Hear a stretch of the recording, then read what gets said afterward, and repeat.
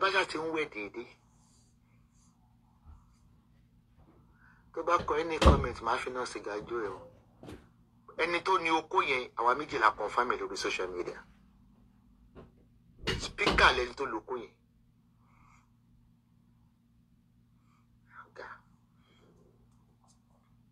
There is no any solidarity for Kaola. Nde ẹ bá mọ̀ jẹ kí n hun mọ̀, nto mọ̀ jẹ ni.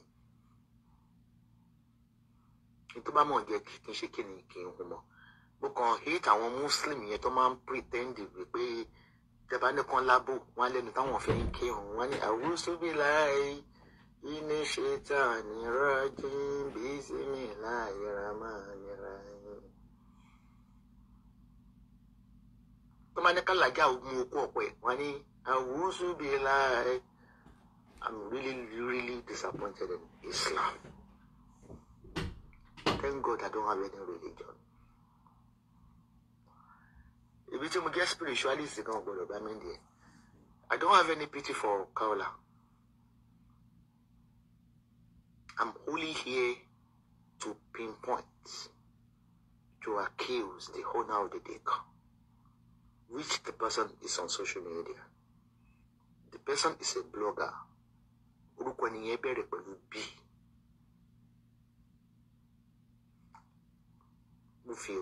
Guess.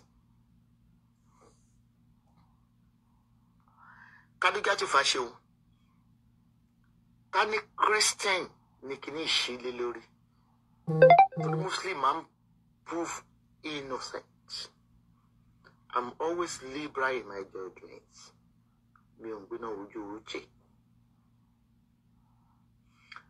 Oni shepe to one over shiri. But the new shiri eli yobe la boy fakiti. Daddy, I don't suck dick. But I'm very good. I'm very good on bed. But mutuari to bono jute milo. Iba Kaolas. Oro Kaolat, I don't know why you are weeping. I don't know why so-called people are screaming, weeping, doing shouts on something that is supposed to joke off. Make it as a subject of jokes. What's the big issue now? Because she was here, I'm a woman, I want to mama approach her for sex. She's good. To be under Jalania. Good day, everybody.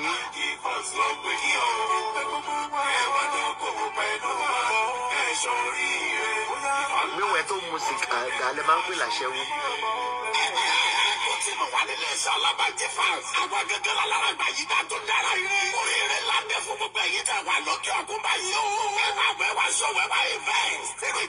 Investment to Lola Shalaba Farms. Over 18 years, Latin Gadiadu Robio with a way that area on the Paco Tabada Pelua. Idoko on the Baida, and the Atelade, like Shaladawa. When you tell my first lot, you go for Tiaga, 500,000 naira, no party, every 6 months, 80,000 naira. Who did you make the Pacola Viba?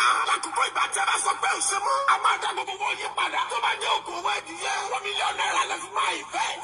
80,000 naira, let my ball every 6 months. Tell Bashima Love for the Latin Boboya Pada. Tomago slot to go to 5 million naira, 1.1 million naira, Balusu Mefa. Tell Basso Belsimu. Amanda Boboya invest Pada. And you tell my watch the slots to go 5 kg every 6 months. And you tell us the slot and the 5 grades. And you know my Balusu Mefa. And you tell us the slot to let it. Oh, my 5 kg and 5 grades. And you know Mefa. That's what you see. And my person plus 234 8035 560179. Dr. Star Boneri.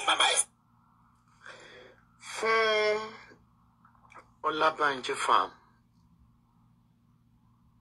It's tested and trusted.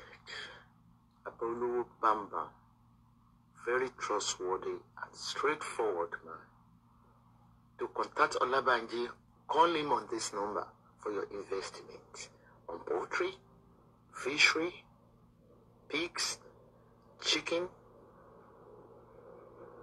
Call +234 803 556 0179. +234 803 556 079. Lazy youth. Hello, family. Family, the money is the money. Family is been doing this family stuff since 18 years.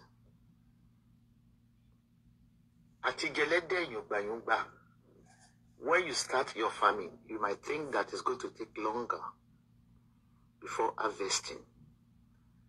Ti harvesting about D. Hello, below Baba Sanjo. Ti harvesting about D. Your Beni. Buki Bubuyi, Ejekinka comments. Emma Ajoke, Golden Oladuns, Adishegun Adegon, Marvelous Ayo Ade, Kadija to Fashim, Akinfenwa Joshua, Marvelous. No pants day, no bra day. Shake your pussy. Drive your man crazy with Kaola's video. I don't know, on this Facebook we have problems. You have problems. You saw speakers that are not bloggers, unprofessional speakers. Everybody should have their own opinion.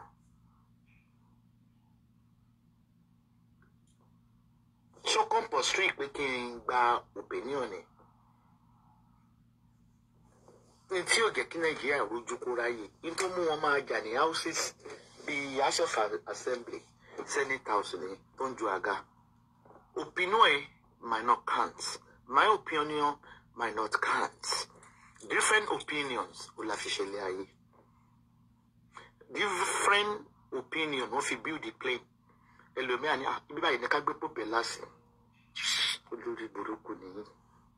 need the financial assistance.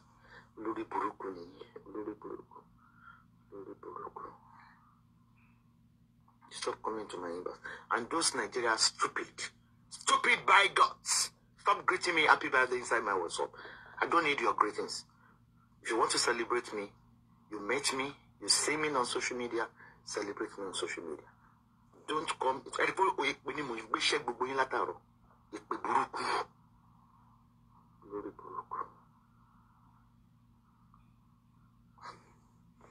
Don't think it's an insult. It's a slap for somebody to be replying as Olori Buruku. Stop coming to my WhatsApp. Why are you praying for me for my birthday in my WhatsApp? Say Yahweh. And when you get it, take me 90 down. We look at the Walenia Bion from Nigeria.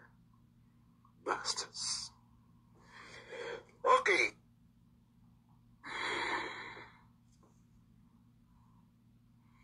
I need to money to log them to send you in this. This is the money I sent. 300,000 naira. So I need to fellow see Shagam. Okay, I'm reflect.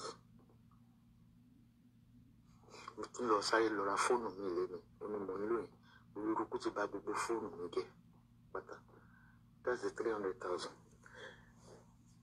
I must acquire room there. Thank you, Mr.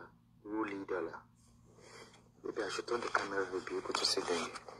Which is here, some way to touch them. You didn't charge me. You solely want to play for me for free. But only pay inbox once you come for I want to support on. We support my fresh party. The man volunteered. You can see really one. Thank you, sir. Good day to everybody once again. It's me, your girl, Dr. Graders. Mr. Bodere, CEO of Esabod Enterprises in Republic of Ireland. Olabanji, phone number in one pin. Invest your money. Do to my yielding. Okay, let's go to Kaola, please. You will go and pretend like you.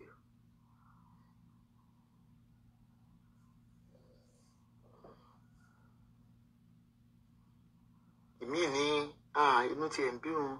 Imini, you reach a team from. Imini, a one shop deity is solidarity for Kaola. She Kaola kun. She be real fire. So Mokulo Kaola, the tension solidarity. Some of you just yan shit.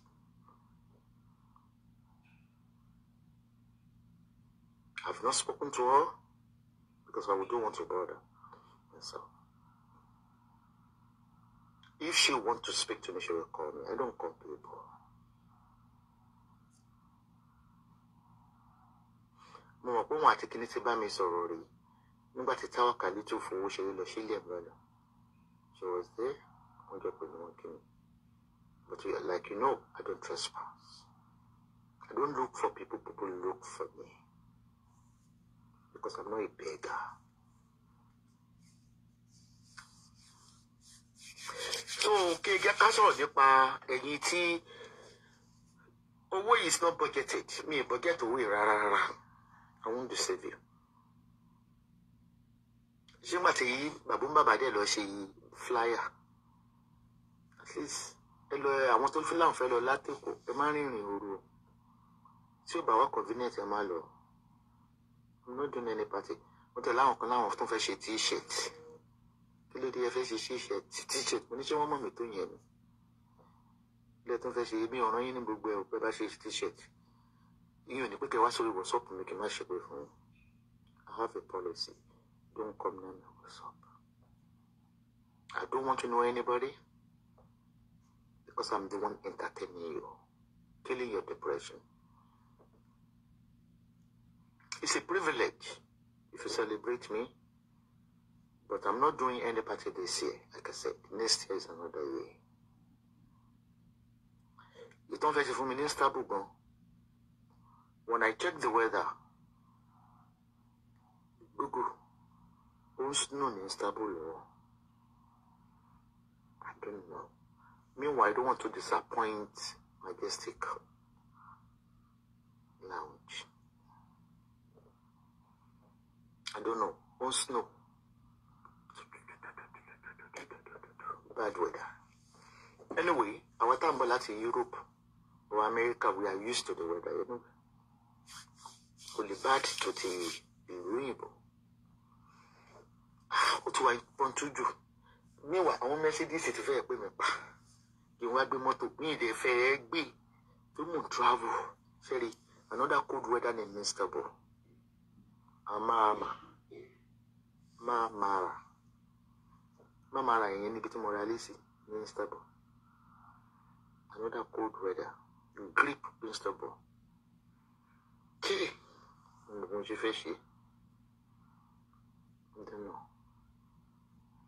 Anyway, what will Mama do? How come I go to club? From club, I go to lounge. Because one honor me. I'm not gonna spend any money. And show for. I can say offer. What's the meaning of solidarity? What is solidarity? Solidarity forever. Lulu Buruku ni se. Ute mwakwe washiri.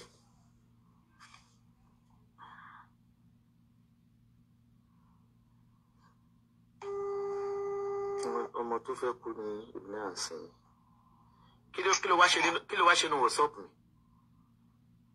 Ṣé ò ṣe rí? Student ni mi o, I'm going to blog and be lying. I don't care.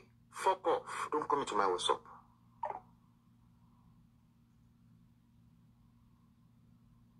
look for a student. Motherfucker. If you are blocked, you are blocked. Do you have to comment? Who cares if you comment? Admin, don't unblock anybody. Let them remain blocked. When I get to my fair from a new from birthday, ferry, they go straight to the point. Happy birthday. Send your accounts. We rather than one, I'll just bloody for you. My WhatsApp is my office. The Malay women know me. I'm not only block any contributions over from me, no tomato about block. I could to share if you like it. You have your home policy. I have my home policy. Don't come into my house. You can communicate on inbox on social media. You can make the assembly at a cushion. If you need to my money, you don't. Then mama fi do me kiri le man so. Who cares about you? To hell with you. Hey, you may wait up and talk and tell gbon na gbogbo yin le ma sori ire o. Ati te wa Nigeria ten gbon take in trespass. Je am to wa sinu inbox mi yen ni olórí burúkú ṣe mi. Yin lebi. Ṣé wá rí ko ba ten gbàdúrà fún mi. Ah, mommy, happy 61. Ẹ máa pẹ́ láyé mo ní kó ṣì lọ, ẹ kó ṣì lọ. Why will you come into my office to greet me? Will you read me? Facebook, let you me. Comment and say happy birthday here. But I appreciate it. Actually, I was to comment my ruru ko one dada Latin Nigerian man from you. Me o nse amu. Don't be saying lekun. Don't be pamu. If you are not proud of me on your platform to celebrate me, you come to the inbox, you come to my WhatsApp, I block, I yank you off. What's the purpose of being someone's fans? What is the purpose of being someone's friend? To what do you about the one time no inbox you? Tabada wuye share you lo do ni. Tabada meet a man busy. O do you buni? Man busy con. The man sakpa money. If you do really love someone, I met you on social media. You are watching me on social media. I want you to help you, to follow you, to on social media. I won't comment in Nigeria, but you will be coming inside my WhatsApp. Oh, you show you. Stop coming to my WhatsApp. You can see what I got going. You get me? Okay. Anthony Okoye. S. Kaola according to my investigation as an investigative blogger and informative, to be precise. You'll be surprised about good going to look. Kaola mo into Lukui. Oko Dobana. Oko similar. Bilbo ṣe similar. Mo ti rí oko yẹn tẹ́ni yẹn ti rìnà sí mi mo fara balẹ̀ wo oko yẹn dáadáa ni ẹnìkan ti na oko yẹn sí mi lórí WhatsApp rẹ̀ pẹ̀lú video. And the guy is a blogger.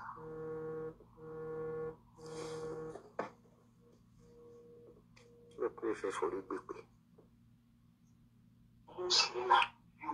Ilé pè mí fún màtá mọ̀ pé mo wà lórí live chat.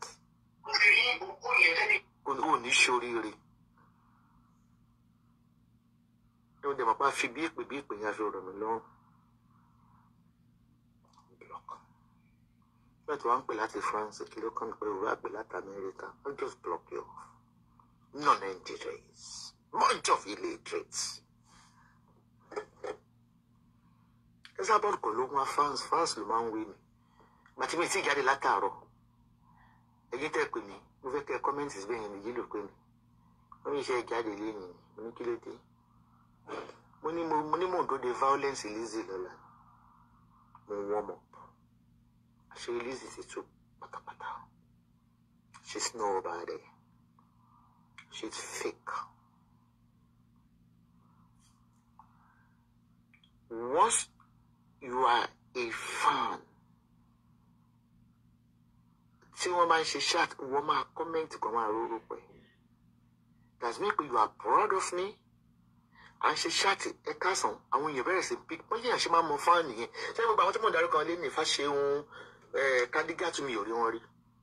They've been following me for years. Báwo mo ṣe mọ̀ through comments and I fell in love with them. The same thing pẹ̀lú àwọn tí mo fún lówó tó ń bẹ́ẹ̀ tó ń ṣí shop through comments. What are you doing? What are you doing, my WhatsApp? Tí máa ṣépè fún yín á máa dùn yín pé mo ṣépè fún yín ẹ gbé fóònù mi wọlé pé mo ṣépè fún yín mo dẹ̀ máa ń táìpù yín pé dọ́bù olórí burúkú ó tún di méjì. Èèyàn ló ń fẹ́ nǹkan you keep doing it. Ẹ wọ́n ni wọ́n ń ṣépè fún yín. Tálẹ̀ help ṣe bẹ́ẹ̀ fẹ́ wá tọrọ owó ni. Olóríire tó bá lówó ni máa ṣe rádaràdà ní WhatsApp pé olórí ibú nìyí. Ìwọ ní pété ló lóko tátà lọ àlàmú. Bí tó ń bẹ bí ọ̀yà pété lọ ó níta ló lóko báyìí o. Orúkọ ẹ̀ tó lóko is a blogger and his name starts with B. Torí ọ̀rẹ́ during my investigation mo tẹ̀síwájú torí bí tá à ń sọ yìí ó ti na okó yẹn lórí fóònù náà pẹ̀lú èèyàn kan. Though I'm not in good terms with the person, but I was forced to call the person. And to loko yẹn, the name starts with B, which I will give you the full name before the end of the chat. Mo wo ko yẹn mo fara balẹ̀ wò dáadáa lánàá. Oko ìwà familiar. And it belongs to one blogger.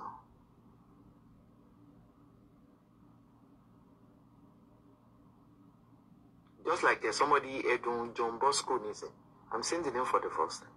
I say that you be a shaman build a relationship with me. Ulu buruku in your man by on call. Udu gua lasso committee, thank you. I want to call me, don't worry. Once you appreciate a speaker or a blogger, they will appreciate you. It's only dubious, a dubious person, the man by your nose, only.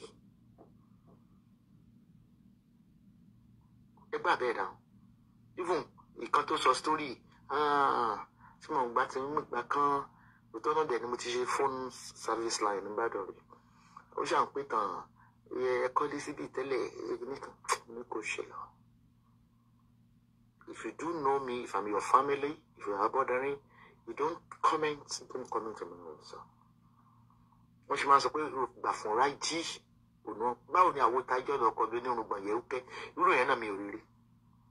Even it was once a hater. I would tell you, but why am I doing like you? You know they get blogging. They will show closeness.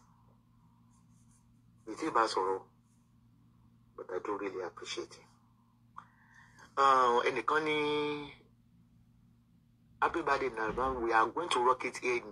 Hello, rock it, but boy, I'm going to be on you. Hello, by me, yes. You know why I give him that money? I hate and to man demanding color. Man like, my only still I be joking or come here any along. Man like he. King shoot, king pick it up in Funica, who hit it to man talk.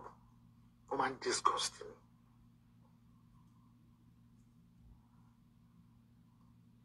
Bàbá yẹn nínú gbogbo àwọn olórin tó rán àwọn fẹ́ kọrin ó nìkan kò fún mi ní timetable. Ìbéèrè owó lọ́wọ́ mi ó pè mí gan ìmúṣẹ wà pé wọ́n ní rọ̀lẹ́. Mo ní kí ni preparation méjì kan ní bá ṣe ló dìde wá lóko. It might be.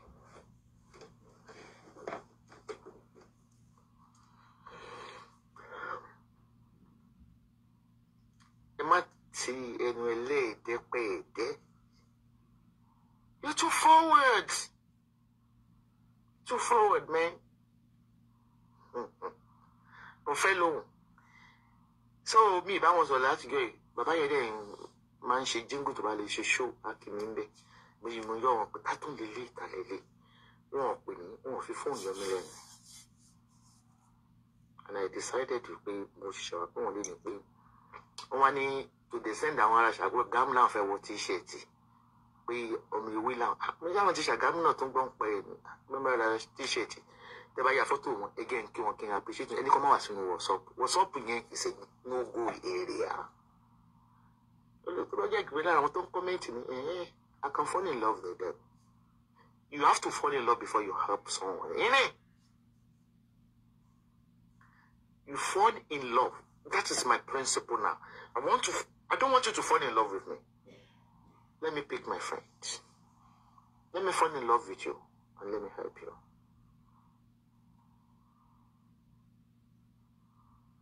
Money,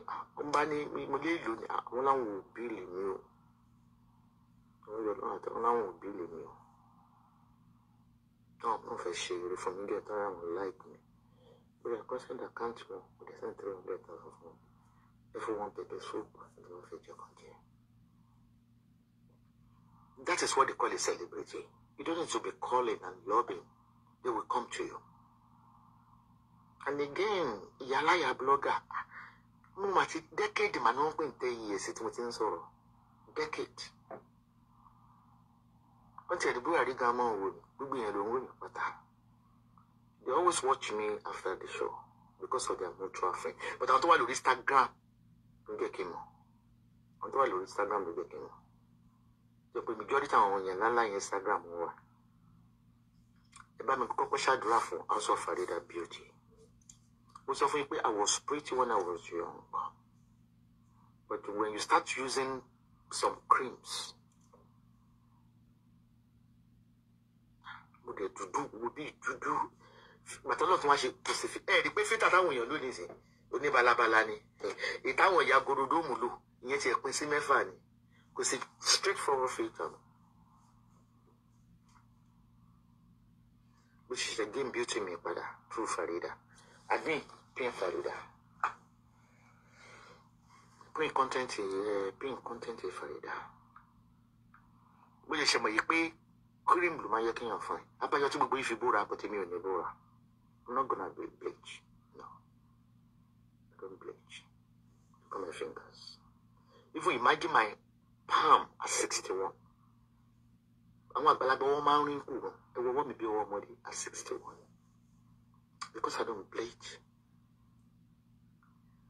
Talo loko, mento loko. Orúkọ ni epa rubi, ento bagba.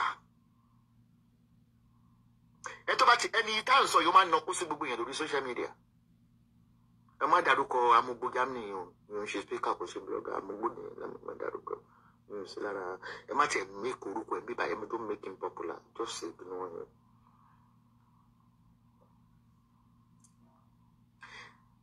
Also Farida,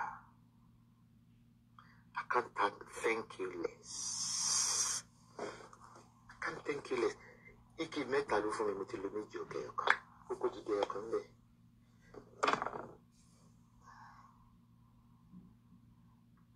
That is why I'm saying that tẹ́ bá ní pé lágbájá kan ó ń bọ jẹ èèyàn kan jẹ́.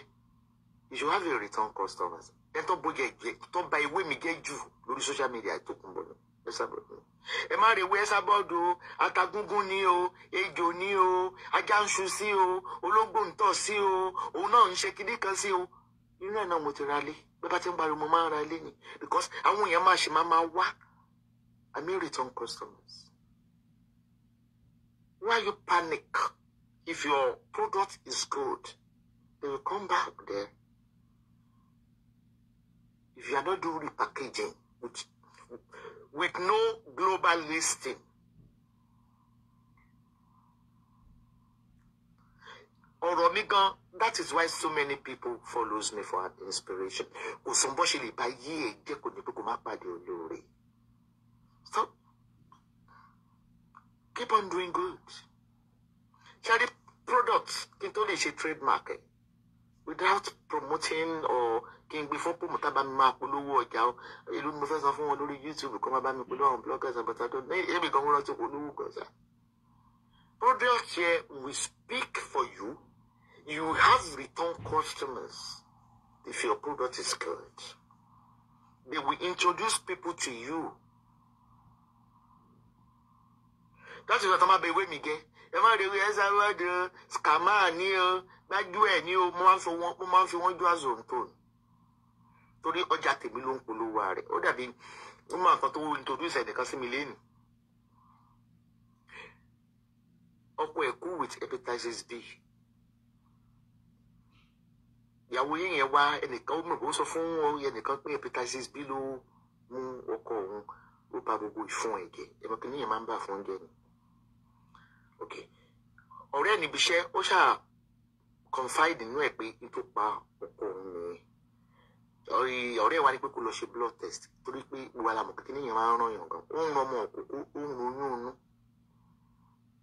Oluma farm majority come out kidney failure, liver failure, heart failure, India, hepatitis B, Oburu HIV law. Ogun Ibo dem go. Peter the washing book with him. It don't put a referral. It can fit this thing. We better not to put it down. So the look on it. So that will be. And yeah, we can look on the looking. And yeah, I would have fibroid anemia. That is sickle cell. Because we buy too much malady, inside the bed, and we put bacteria like that. So, when anything, we could believe in no good tele. And to wash a weary. Lots of no, but on low percentage would drop what order me. Who to a minute would they look at? So, don't be like don't let it care about me get more so cool social media. Bullshit. To me, you're advertising me. To me, that is what somebody is. But when you are selling fake cream, fake land, you need to profess it to the world. You're not a manufacturer. I'm a manufacturer. Okay, mind joke. I don't make my show. That is why lots of people are obsessed with me. They like to watch me, whether they hate me, whether they despise me, whether they can't stand my guts, because some of them shut if no, stop it. You're my gutter.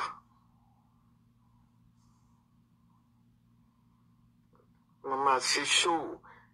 My shippy. Tell you first morning. I will first morning. You're my gutter.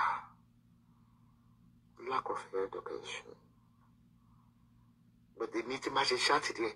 Well, it's 30, topic 20. If you come on the when my two faces, when my two my gear one.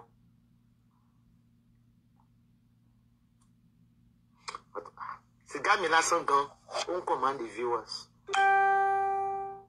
People man shall say that real life.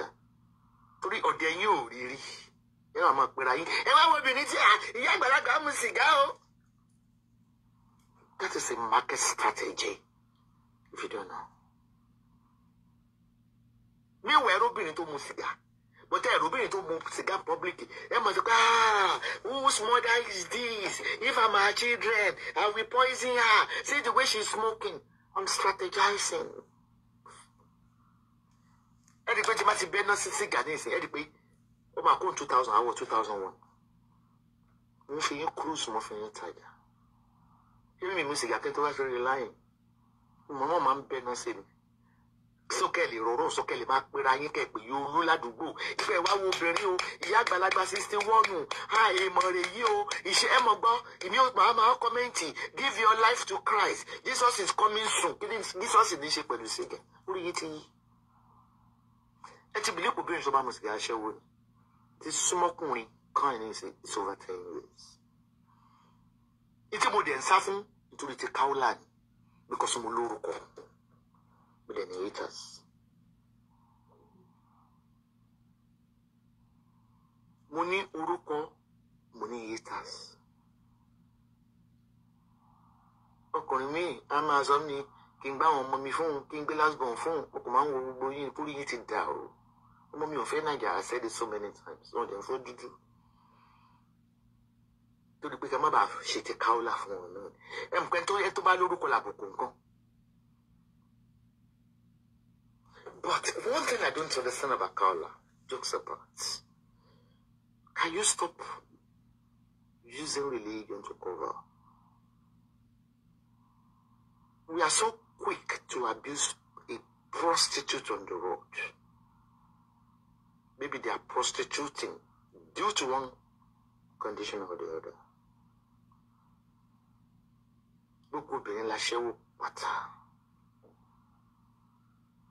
It's because we are so barbaric. Nigerians are so barbaric. And look. I wish him lórí tí mo gbókó sẹ́nu yẹn máa lọ sí point site máa lọ gba full-time job ní Italy. Àwọn máa ṣẹ́wó tẹ̀rín títí yẹn wọ́n lówó lọ́jọ́ owó jù yẹn lọ. They are having fun. They are cruising. Wọ́n lo talent wọn dáadáa ni. That is why I hate religion. I still like my celestial, but I hate religion.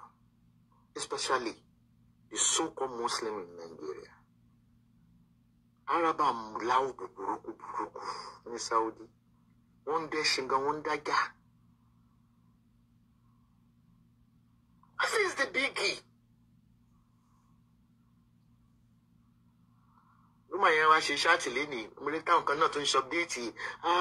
We like her courage. Kí ló ṣẹlẹ̀ sí? I don't have pity for her. Kí ló ṣẹlẹ̀ sí?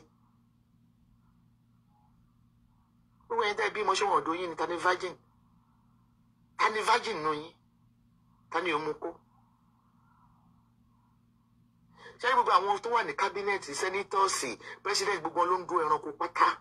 Gbogbo ló dẹ̀ ń do fún ọ. Gay ni wọ́n. What is the biggie? What is the big thing? Ó yẹ kí Kaola jáde ní pé kó má bá òun dárò. Ṣé ẹ fẹ́ kó kú ni? Ẹ̀yin gan lẹ fẹ́ pa á. Ẹni tó bá ti kú léèyàn máa ń dárò fún. Gbogbo yín wá ń gbé fọ́tò ẹ̀ kiri solidarity. Nítorí mọ̀ ọ́n jẹ́ ló kó bá náà.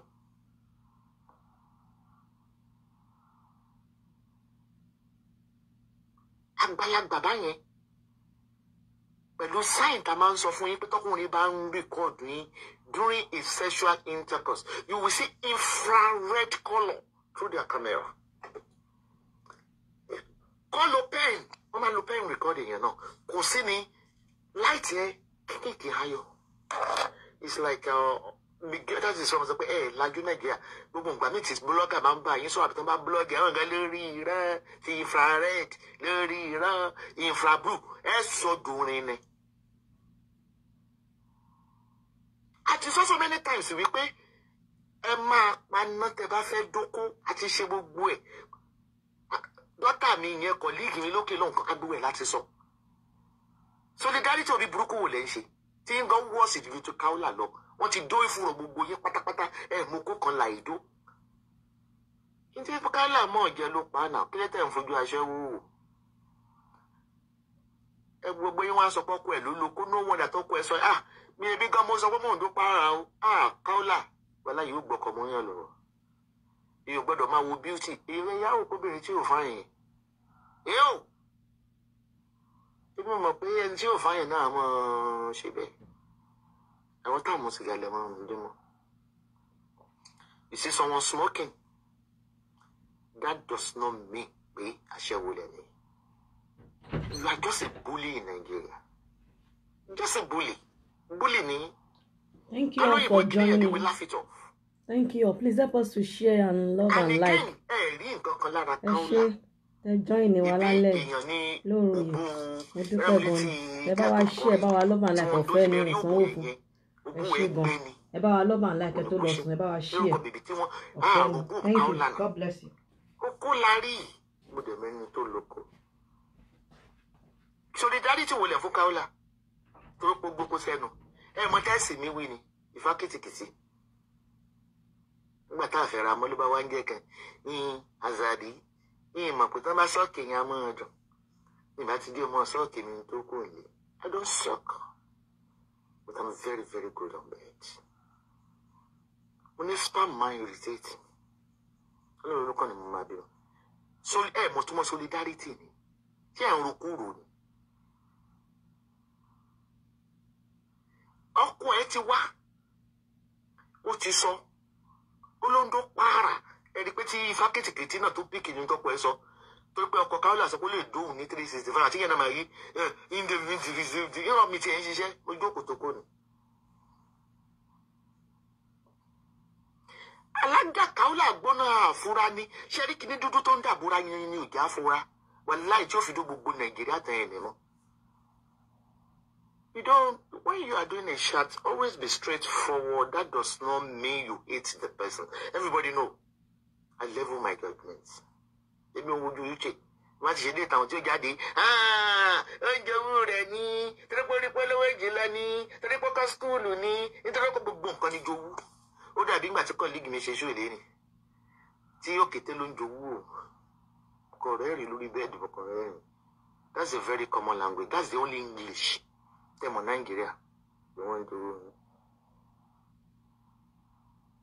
Kaola pile gbóná láti ilẹ̀. Even with the language he uttered, ipe àtàǹpàkò. Tẹ́ bá ń gbọ́ ìtú kókó mú sìgá ni. Àmì tó mú jẹ. Kaola gbóná, ó gbóná dàbúrò ẹ̀ lọ. Èmi àtàbúrò sọ̀rọ̀ rí èmi àti ẹ̀ ti sọ̀rọ̀ rí náà. Kò bí pé mo hate ẹ. You should be proud of yourself. Kálí mi wá ní màmá mi nílò gàlàbí àbí gàlàmí àlẹ́ ń pè mí nílò mọ́. Láṣẹ sọ pé kí gọ́ọ̀mẹ̀ntì Nàìjíríà gbogbo máa kọ́ káńsù gbogbo àwọn onígàlàmíà àtàwọn ti Fúlàní náà kọ́ káńsù wọn ẹ dókójú Kírísítẹ́nì lọ ẹ wọ̀wọ̀. Ògbínú aṣọ ẹlẹ́wà aṣọ ẹlẹ́hà afẹ́rẹ́ ẹ̀kọ́ wọn á sáré yọ̀dì ni gbogbo àwọn àfáà yẹn wọ́n ń dóyàwó wọn ṣe bẹ́ẹ̀ làwọn àfáà náà ń dókè ni wọ́n ń do ajá olórí burúkú ni ẹ̀yin àfáà ẹ sunkún lọ́la ẹ̀yin mi tẹ̀ máa fẹ́ yìn jẹ mo máa fẹ́ yìn jẹ ẹ̀yin olóṣùkà lórí ẹ̀yin tó lọ́n di gbogbo ẹrù àgbáyé lílé lórí ẹ̀yin onídùn lábẹ́ láwàní. I bought my house in the Arabic country. Wọ́n do ṣùkà sórí wọ́n tẹ èdè fìlà gan ìfọgbọ́n jí ìdínkù ìyàwó yín ẹ̀rọ àgbo gbogbo ẹgbẹ̀rún. Kaola mo dúpẹ́ tó gbé ẹ̀sìn yọ. There's nothing like a religion. Religion is a scam to mankind. Mo ní tẹ́ ẹ bá rí Alhaja Kaola tó da gbogbo ẹ mọ̀ ń bò débi ni ìgò rẹ̀ lẹ́fìn òkú nìkan ni. Ẹgbẹ́ tó tún dúdú tẹ́lẹ̀. Tẹ́ wá rí mi tí mo wà lẹ́gbẹ̀ẹ́ Kaola tí mo mú sìgá dání. Tálẹ́ máa kọ́kọ́ fòkó lọ ìbílẹ̀ fòkó lọ. Tálẹ́ kílẹ̀ máa ṣe fàlàjà lẹ́gbẹ̀ẹ́ mi. Sàlámì alẹ́ àṣàlá.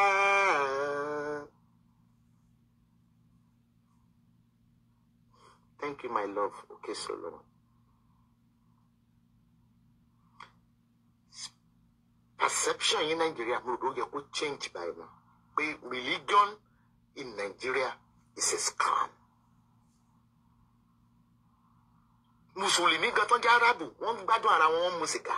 Àwọn Arab country wọ́n ti mu sìgá jù. Ìfẹ́ sọ pé gbogbo ẹ̀ ló mu sìgá Turkey. Including Dubai. Limited the Saudi.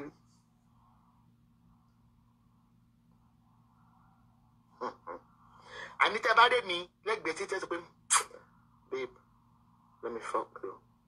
I like your cigarettes. What cigarette do you want? Do you drink beer? But the battery like a Kaola leg baby. Yeah, where should I for wa? La Nadiva Salala Le Sala. Like I live to Bubu Nigeria. Because the real genius could hear me. We just put skin there, can't find. The party for Bubu, what you rap with Bubu, what you go away. Oh, yeah, go find. What to Barbara? You don't judge a book by its cover. There be any spirit girls, Lori Titi. young Mo Brandy is having his pleasure. That does not mean the person is a prostitute. I hope what happened about that video, the leaked video, will change your thinking in Nigeria. A woman that smokes does not mean she's a prostitute. That is her pleasure time. That's what she loves. Ọmọ tó ń lọ sí tẹ́ bá gbọ́ pé wọ́n ní ọmọ kìnní kan lọ club ẹ̀rọ ọmọ kan lọ club mo bá ṣẹ́wó ló ń ṣe ń club. Ṣé gbogbo ọmọ tó ń lọ ó dẹ̀ lọ gbọ́ music lọ relax after iṣẹ́ ni. You are so barbaric. You are awkward. You are highly barbaric. You need to change your thinking.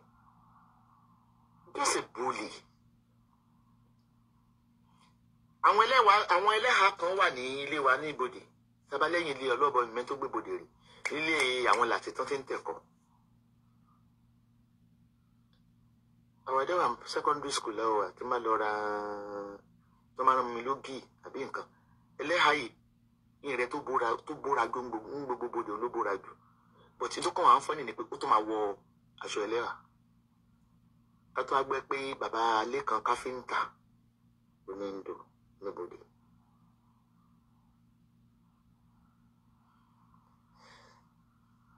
What is the definition of a prostitute? The definition of a prostitute is a Kaola. I love her. I don't have anything against her. Because she's disguising to be a religious woman. And sucking dick does not make her sin as well. I don't see any sin in that. She's enjoying her talent. And in Nigeria, it's man who won't buy. Every our mobile is saying, but shut down one is in Penny on your Penny, and they are prostitutes. They don't want a little co. But one king, non doing, would you back anymore to go by a sita? Of course, I'll come you know. A fair I tell you, to local lean, the Bacadara. Because according to first stand open, it's overshaking. Bugo invested in Marine Nigeria, Uni Lagos.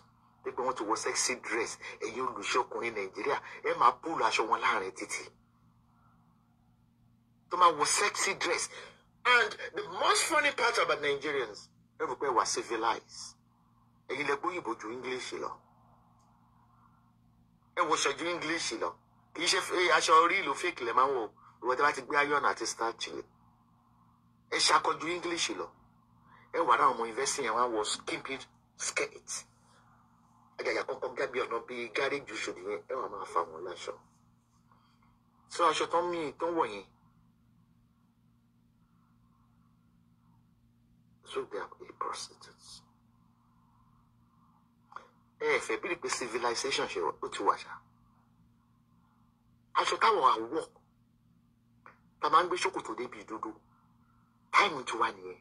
Skimping our money saying, "Oh, me to be born again in Newly, or me 18. On the club was a pastor, what is that me issue? You're so barbaric. You're weird. You're so barbaric. If you have it, you flaunt it. Don't dress like a old woman while you are in your 30s, because you got nothing to show. Look at my boobs. I come online several times without a bra. Because I know without a bra, I have my self-confidence where I'm a beautiful woman. It's only when you are ugly, you will be hiding under I show you 70 or 32.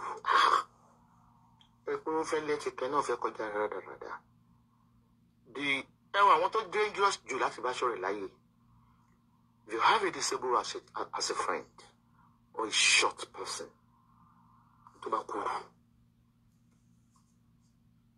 Ẹ tẹ́ kúrú pé o ti show love bí ẹ ti wà lára tó ti fún mi lówó lórí kíní. Wọ́n bínú. Short people are short devil. They are so temperamental. They lack ego, self-confidence. Àwọn lè máa rí pé àwọn tó kúrú yẹn tẹ́ bá dé pàtí wọ́n máa rìn kiri kán lè rí wọn nígbà tí gbogbo bẹ̀ kàn. Àwọn ọmọ máa kéèyàn kiri tó máa dé pàtí àwọn short devil ni.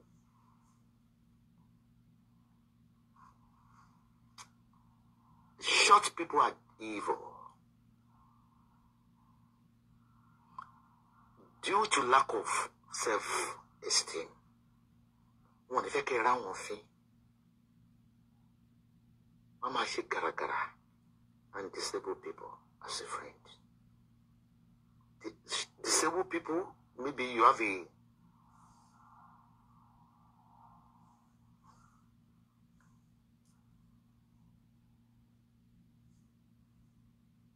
you see them.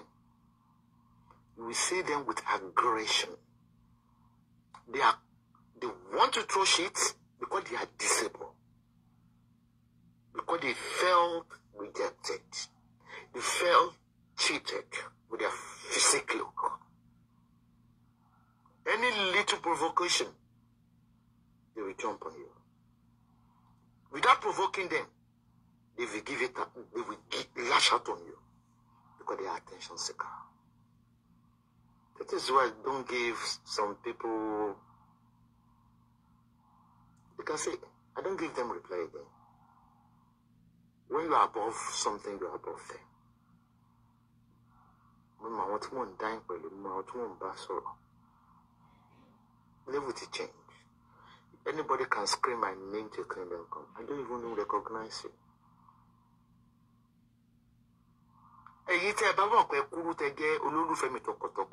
My only advice for you, Loba shoemaker, my if you want to be interested, met as a baby, 3 minutes by Engadi. But the Facebook, that's my girl, Odoli, they can be short people. Oh, my name, Laragon.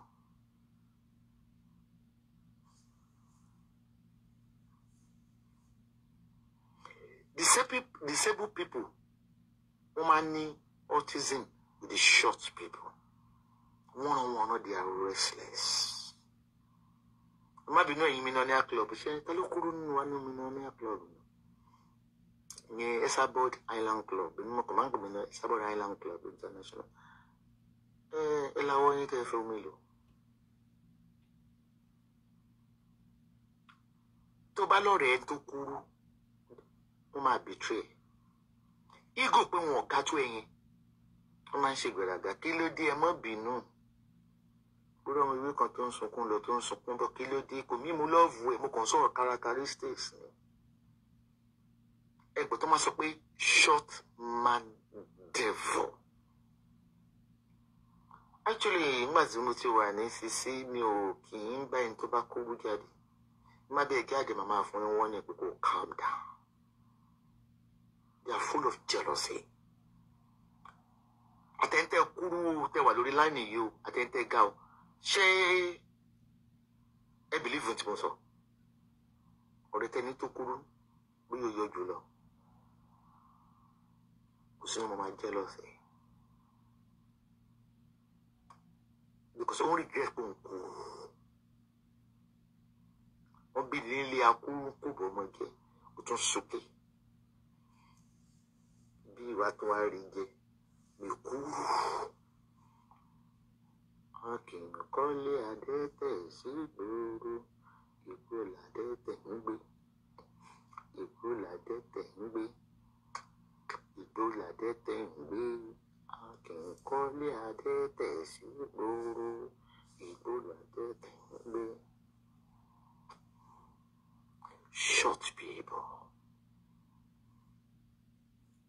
Inú kọ́ máa fẹ̀gbẹ́ wọ̀, bí fẹ̀gbẹ́ wọ̀.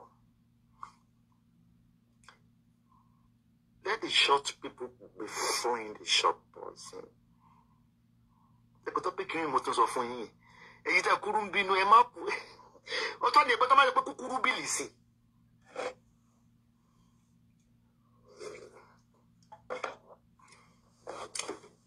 Ìtọ̀kọ́ wà Ìbàdàn arákùnrin kan wà ó kúrú gan èṣù láàlú ni ó lè tú gbogbo ìlú bẹ́ẹ̀ bá bá a sọ̀rọ̀ yìí ṣòfò fún yóò gbà yín yóò gbé yín sílẹ̀ nígbà tó tún máa lọ́rẹ̀ ó bá dé ṣègbè lọ́rẹ̀ ìgbà yìí mọ̀ ìjà ní ìmẹ́tọ́ bí níbodè lọ́dún náà ìjà yẹn wá di abuké àtàkùrù ó fàtà wọ́n tara wọn síta easily wọ́n ṣe ṣe pé wọ́n jà wọ́n betray ara wọn torí pé kí ni àwọn méjèèjì wọ́n jọ ní autism restless they want to throw out they don't want you to reply they are restless if you come out they want to come out immediately meanwhile they are troublesome and restless and autistic. Who have time for autistic adults? They want a mental problem.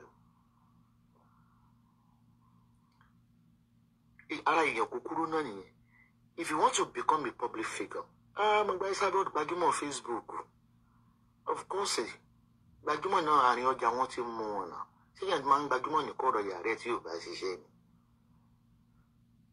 If you're truly a public figure, fame should be searching for you. Man, let people be too ridiculous. Man, we want to get jealous. We don't visit jealous. We live is about to do jealous. You know, you are about to do. You, that local, you can't be requesting because you know. Orúkọ ẹni tó ní oko bẹ̀rẹ̀ pẹ̀lú B, middle name ó bẹ̀rẹ̀ pẹ̀lú K.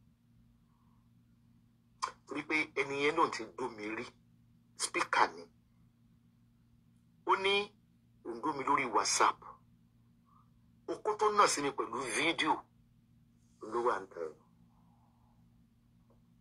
jẹ́ tí mo bí tó kó ti wá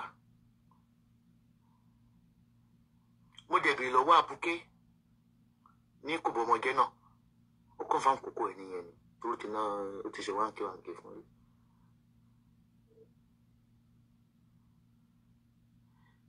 Ṣé Alhaja Kaola kì í ṣe amateur o?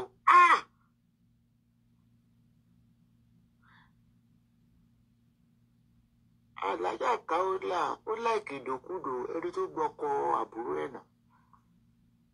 Solidarity wo lẹ ń ṣe? Ṣé ti gba gbogbo Alhaja Kaola ṣe ni? When I do a show, when I make a reference, that does not mean I hate Kaola. But you are making a reference. Àbúrò ẹ̀ sọkún gbọ́kọ rẹ̀ àbúrò ẹ̀ ó flaunt ẹ̀. Ó yẹ kẹ́ mọ̀ wípé have you forgotten about what they call a law of karma? It's a karma. Love for solidarity. You are so partial.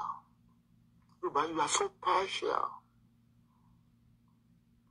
Ló ti jẹ́ pé àwọn olóṣèlú máa ń fi ń tán yín pẹ̀lú kúlíkúlí because you forget things so soon.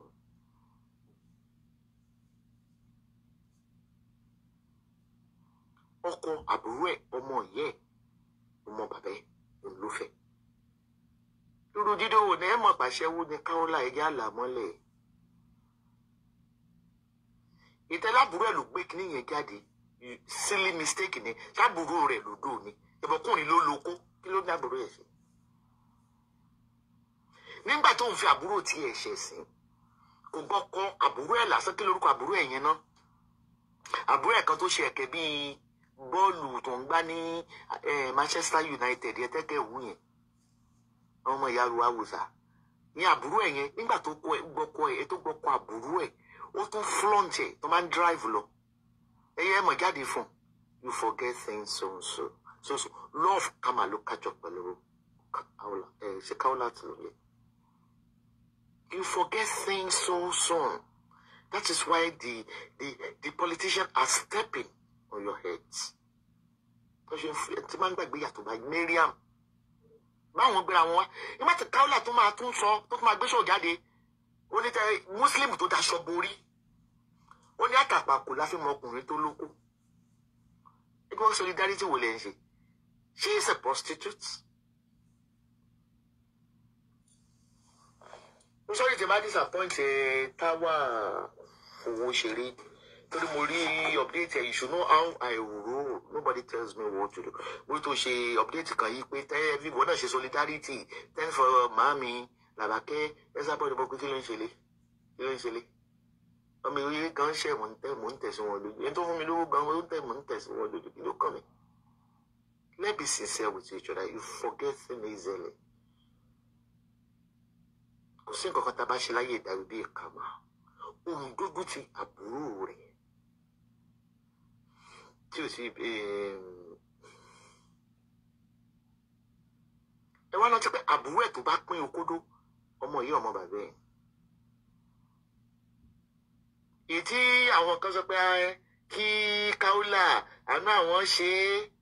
Àwọn oníṣekúṣe àwọn the same tóbìnrin bá ti yẹ kó jáwọ́ lówó oko tó bá ti wọ menopause ẹ̀ jáwọ́ lówó oko èmi ò bá yín dòdò kúdò mo sì lè ní beauty ní ṣe ń jáde ní ìrọ̀kùnrin tó lè kórè mi ní òye èyí náà dà ọkùnrin náà dà àwọn olómi ògì àwọn olómi dùn lóko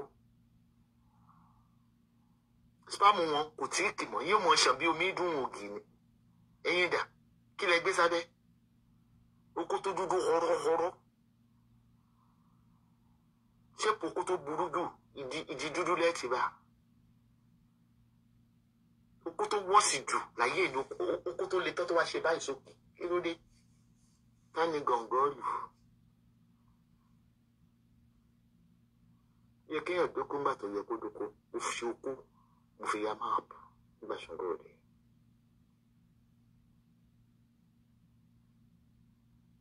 Gbogbo máa rọ́kùnrin mi máa wò pé àwọn ayé mo ṣe ń kékeré ẹgbẹ́ abẹ́ ìnílé ìsọ́síta o tọ́wọ́ ṣe dèrè ẹ̀ náà ẹ̀yà tó ń sọ́kà nígbà mo kí ọmọ yẹn mọ́lẹ̀ ó kí ọmọ yẹn lẹ́tẹ̀ bá débẹ̀ báyìí pín ní ṣe ń ní oko dúdú tó bá dẹ́gùn kò lè láṣẹ ní kíra ọ́ ní kòńdò pín ní ṣe ń lò ó kó wò ní.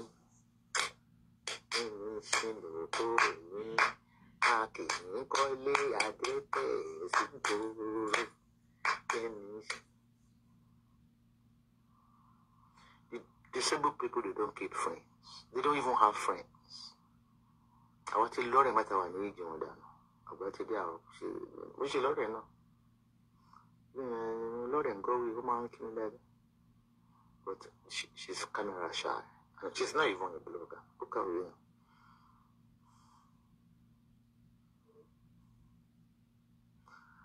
I became really disappointed in you.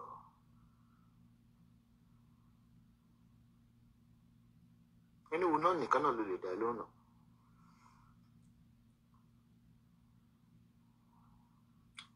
Bí a ń torí tó pa yín pọ̀ ló ṣe ń dá lóhùn. That hunchback does not deserve your attention. Where are the 3,000 viewers? Where are the 2,000 viewers? So when you pay viewers in Bubu, but monetization does not allow you to buy. Everything must be organic. Call to play a warning to phone Genesis enjoying copyright home. Will say delete it. Everything on monetized page must be pure organic. Alternatively, to buy for to kuru. Ẹfẹ tó bá wà socialize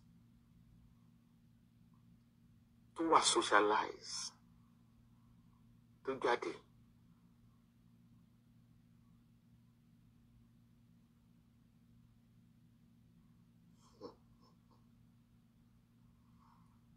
lórí ẹ̀kọ́ wẹlá òdórí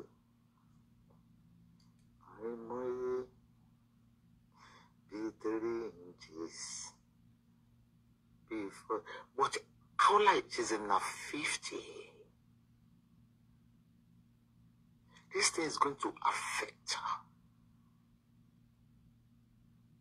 Sherry Olorun is saying, when people hurt you, you want to revenge immediately. It's because the person is hurting you. The fisherman for all learn.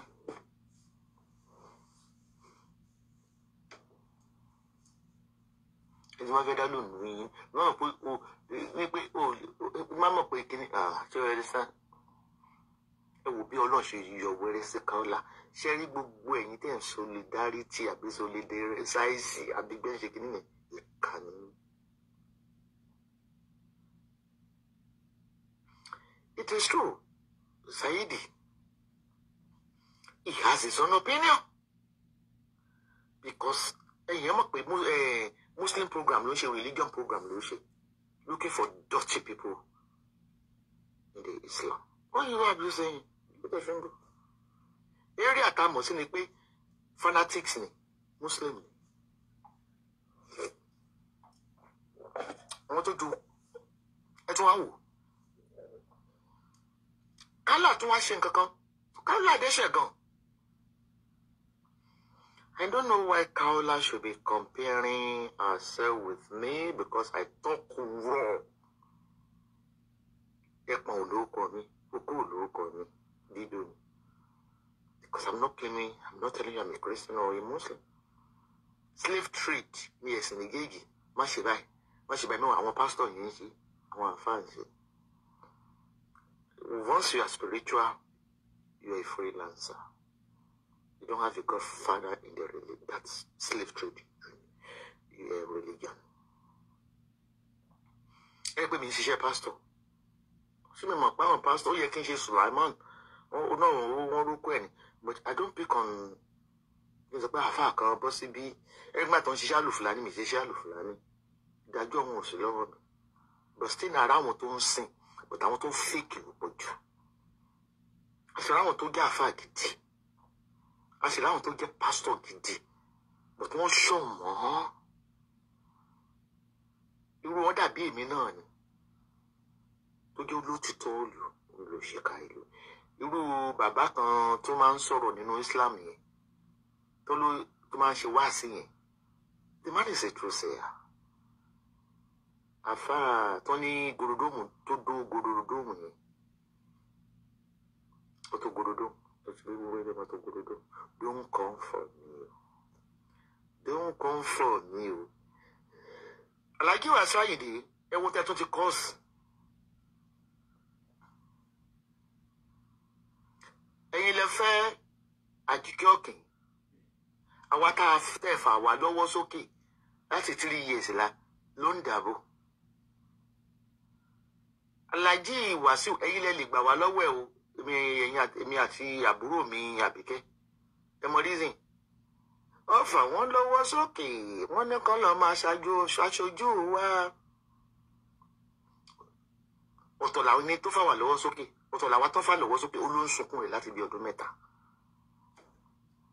Wọ́n ṣe Àyìndé gbé wọn lọ Nàìjíríà ó fà wọ́n lọ́wọ́ sókè. Ṣé kò rí ẹlẹ́ kókó invite pé kó wá? Ẹgbẹ́ ìṣó lẹ́yìn ni. Ó lówó rí náà. Ó lè lórúkọ. Don't come for me.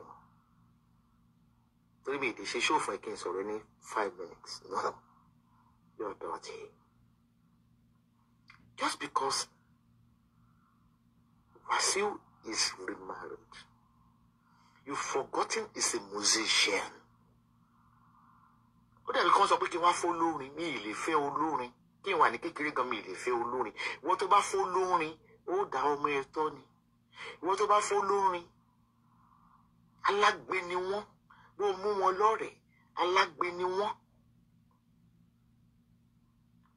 Tí ká wá sínú rẹ́kọ́ọ̀dù rí a ti ṣe fàájì rè, bó tó lórin ń ṣe téèyàn ń súnmọ́. Tí ẹ̀jẹ̀ kí àdìkẹ́ ọ̀kìn kó lo tiẹ̀ náà, ẹlòmíín náà ṣì máa wọlé olórin ni. Mélòó ni Barrister fẹ́ wọ́n pọ̀ rẹpẹtẹ? Ìyàwó Barrister tó 50. Ìbò olórin ni.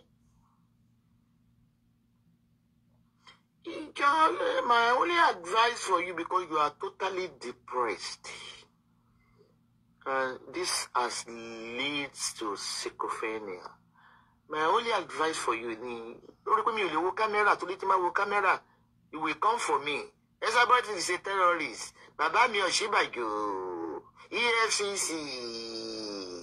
Gale Sabodu, I don't say, Miss if you so bad, you will camera. We come more respect here. But what to name the Jews are going to the Jews? What to go up? ó dàbí ní ìsìnkí máa sọ pé Wàsíù lè fẹ́ rú mi Wàsíù lè fẹ́ rú mi torí mi ìyẹn quality obìnrin tó lè fẹ́. You are so restless, you are jobless. Ọkọ tó bímọ fún gan-an ó sunkún ẹ̀. Oríṣi ọkùnrin méjì ló bímọ fún ó sunkún wọn tó bímọ fún. Owó wo ló sọ pé Wàsíù ọmọ yọkùnrin mi ti gbé wá sí London lẹ́yìn ìgbà tí mo ń jẹ́ Tòkunbọ̀ tó wà ní ògò tí mo ń jẹ́ jí. Kí wọ́n máa sọ pé ó gbé ara London ní kíní kan ṣe bí. Bó bá náwó fún Wàsíù ó domira fún ẹ̀ náà though he denied it on BBC. Kí ni nǹkan tó ẹ̀kan ló dún ẹ̀ náà? And your son confirmed that. Next time I'm coming, tomorrow is fracas. My interview, how you push yourself towards you? That the demand does go, he didn't approach you.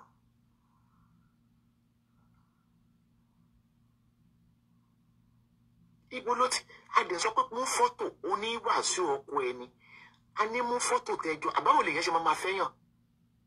Well, I go back, you go back, bomb daddy. Because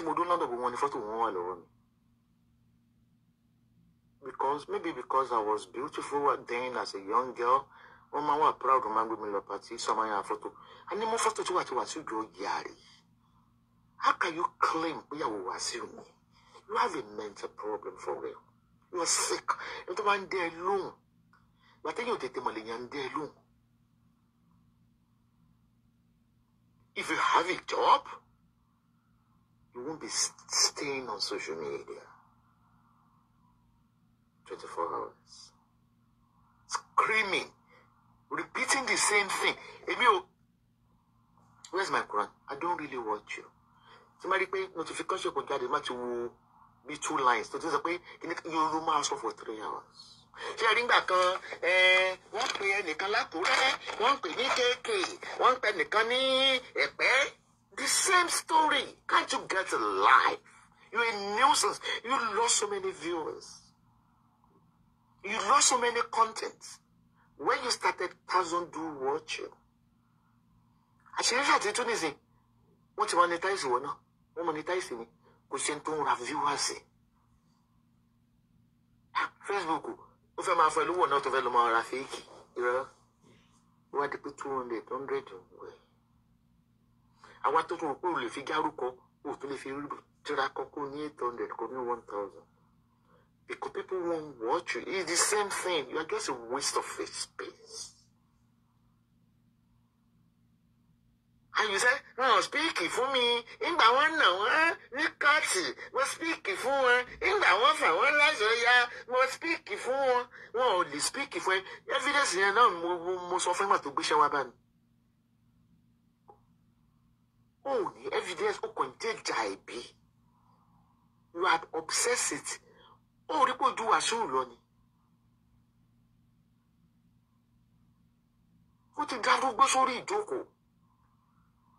But what the boy the motor shadria? What the boo boy? And the cover comment you pay Madame move on. Only me, move on. What the name I got there, Rawani? But only get a boo will you. You are disgracing yourself now. Oh, she should go lash or get it. We should believe in me. Oh, can be woo daily. We should blah blah. We are not fashionable. We are fashionable. We show lambari ni century acquisition is what you're so jealous. I believed that on Tiamolini Kiri to lose 6 years, to Mukokini, but the Bible, you have a mental problem for real. To my fair booming mobile bill, with your mommy at Tishola on the Walla Road. At a copy here, we'll look at Bill or join. Okoto be my give go. Oh, so colori one. Okokodori is what Okokodori social media you claimed.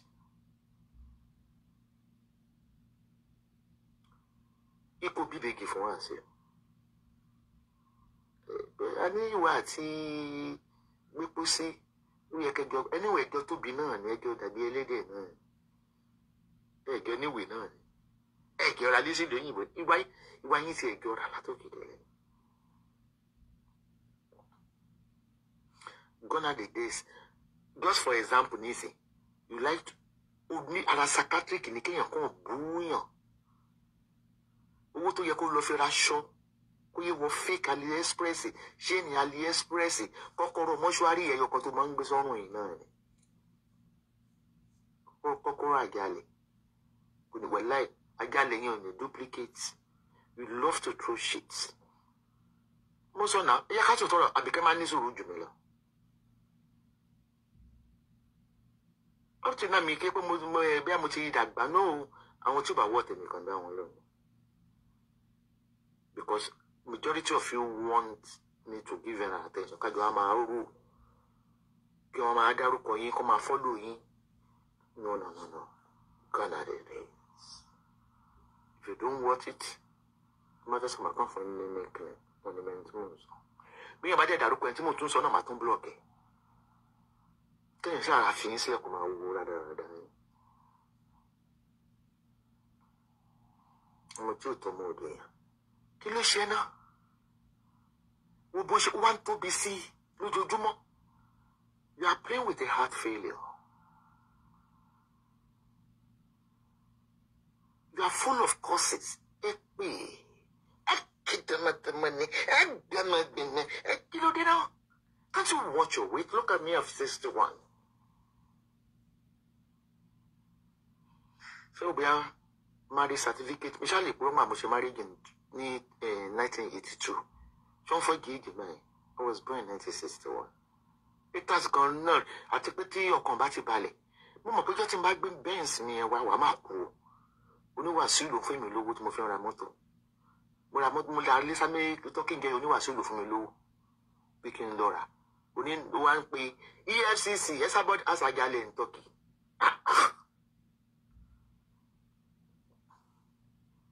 The remaining fans that are watching you, they are just watching you for fun. What come on, only problem, Gunny. You're supposed to go back to Nigeria and treat yourself. Canada one. Gẹ́gẹ́ mo jókòó jẹ́jẹ́ lábìkẹ́ jókòó. Kò tẹ́ tó ti ẹ̀rí ẹ lọ́dún yìí. Torí ilé kìsà ni ibi àfọ̀mí ní ti ẹ̀rí. Ẹ̀rọ àlọ́ fún wọn léwì. Eléwì tẹkùmọ̀ràn ẹgbẹ́ òfò méjì ó tọ́yàn ara ẹ̀dẹ̀ nìyí. You see the way I'm talking? Òbólówó ṣe ń tọrọ. Àní àárí kí ló dé ọmọ ẹlẹ́ran báwo ló ṣe dé lu òyìnbó wọ́n tó ní primary 6. Èyí ò lẹ́tí kí ó kọjá lọ́dọọdọ. Àbí tó ń tẹ̀ kó fáin. Yẹ fi fọ́tò ẹ̀ kan ọ̀hún nígbà tó lò ṣe ìta. Ṣùkú fíta òṣìṣẹ́ mọ́ pé fọ́tò ẹ̀ kan last week ní fọ́tò yìí. Wọ́n láì dúdú mi skin ẹ̀ ò fáin kọ́ bọ̀. Screenshot. Mo bó ti bẹ́ jáde báyìí ìrọ̀kẹ́. Apani ní wo fọ́tò yìí bó ṣe rí ni.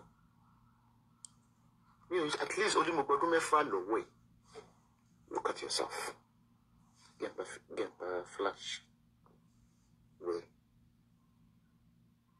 Wọ́n ló ṣe ẹ̀sìpẹ́ ẹ̀gàlàjẹ́ wà sí wà fẹ́ rú ilé ìtòrí ọlọ. Ẹ̀rí. Ó dàbí Facebook ṣe lọ bó ṣe yọ fíìtà o. Ẹ̀rí iná ẹ̀ ló jẹ́ kí n pa náà. Ó dúdú gan-an. Jẹ́ n pa náà. Ẹ wò. Ẹ bó ṣe kúnlẹ̀. Bí ẹran tó wà lọ́dọ̀ alápàtà tí wọ́n rí ta. Ayé ò sanra mọ́gẹ̀ ọ́. Wá múnú ara ẹ̀ dùn. Ó ní ojú pé Olúwa bùkún fún ẹ. Ó fún ẹ lápá tó tóbi. You are playing with a cholesterol, girl. Thyroid. High blood pressure. Diabetes. Rheumatism. Arthritis. Osteoarthritis. You eat like a camel. You eat a lot.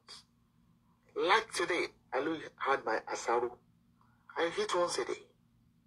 I make sure I maintain my weight. I eat twice a day. When I'm Each day I'm full. You committed bad for a long time. I can't mind your lójúmọ́. Torí àsìkò tá máa ṣiṣẹ́ láàárọ̀ lọ́sàn-án lálẹ́ kò jẹ́ kára yìí jẹun. Nígbà tó bá gbé oúnjẹ tó pọ̀ tó wọ ẹran tó pọ̀ sórí Facebook. A máa ní, Holy God, you know, I'm not enticing people who has not eaten today, my God. I'm only using this food to praise you. And don't be offended. God, go. That's a bitch. You know why I stopped replying you?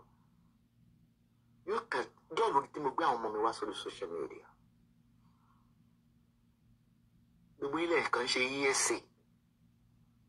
You don't know anything about my children. And all of that one for me, well behaved, blessed children. That I want to man to Ottoman of the phone. Do you see them rooming on social media? Even they will tell you they are not interested. When mom is your own life, it's our own life. Look at you. Without filter. Meta. Please don't return the filters on Facebook. Let's see the work of cream. Filter lo jẹ́ kó ewu. Wàásù náà ló bú ní last week yo. Ewu. Ó dàbí ìyá jẹ́ ń ta gàrí fún ambode. Tó gbélé wa. Look at yourself. This picture was 4 days ago. Look. But money photo you have money. Little money. But why look at our work? Kò sí ọkùnrin kankan tó lè fẹ́. Ó dàbí gẹdú. You played Wasiu Ayinde voice today. I think the man trying, he knew we would need psychiatric woman best sort of dying so that you stop screaming his name.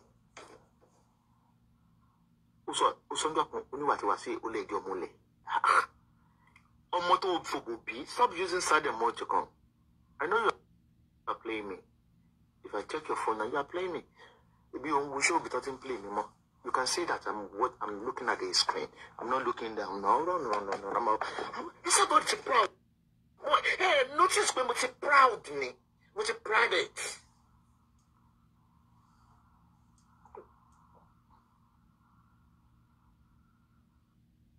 You're not happy. Let me give you a therapy as a doctor, a bad doctor to be precise. You need a sunlight. You need to go and walk. You need to mingle. You need to associate. This is a chronic depression that leads to mental illness.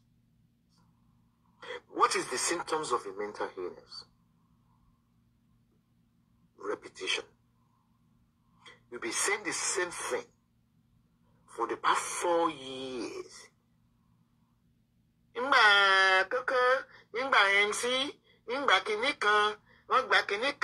Then you are obsessed with rich people because you are lazy.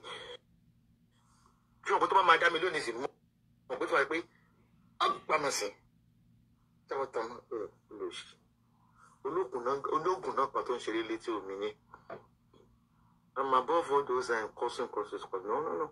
I'm posh. Before I continue with you, don't forget about baby's growth. You see, I sleep with my goat. I bath with my goat. Anyway, my grow baby. You think if my name go good in it? I'm not quite dying. What is my uncle? Maybe I get this again. Hey, if you panda, kill if you have bank online gold. I love gold. But one to them, my mommy in London, man comment in 90, in 80s in London.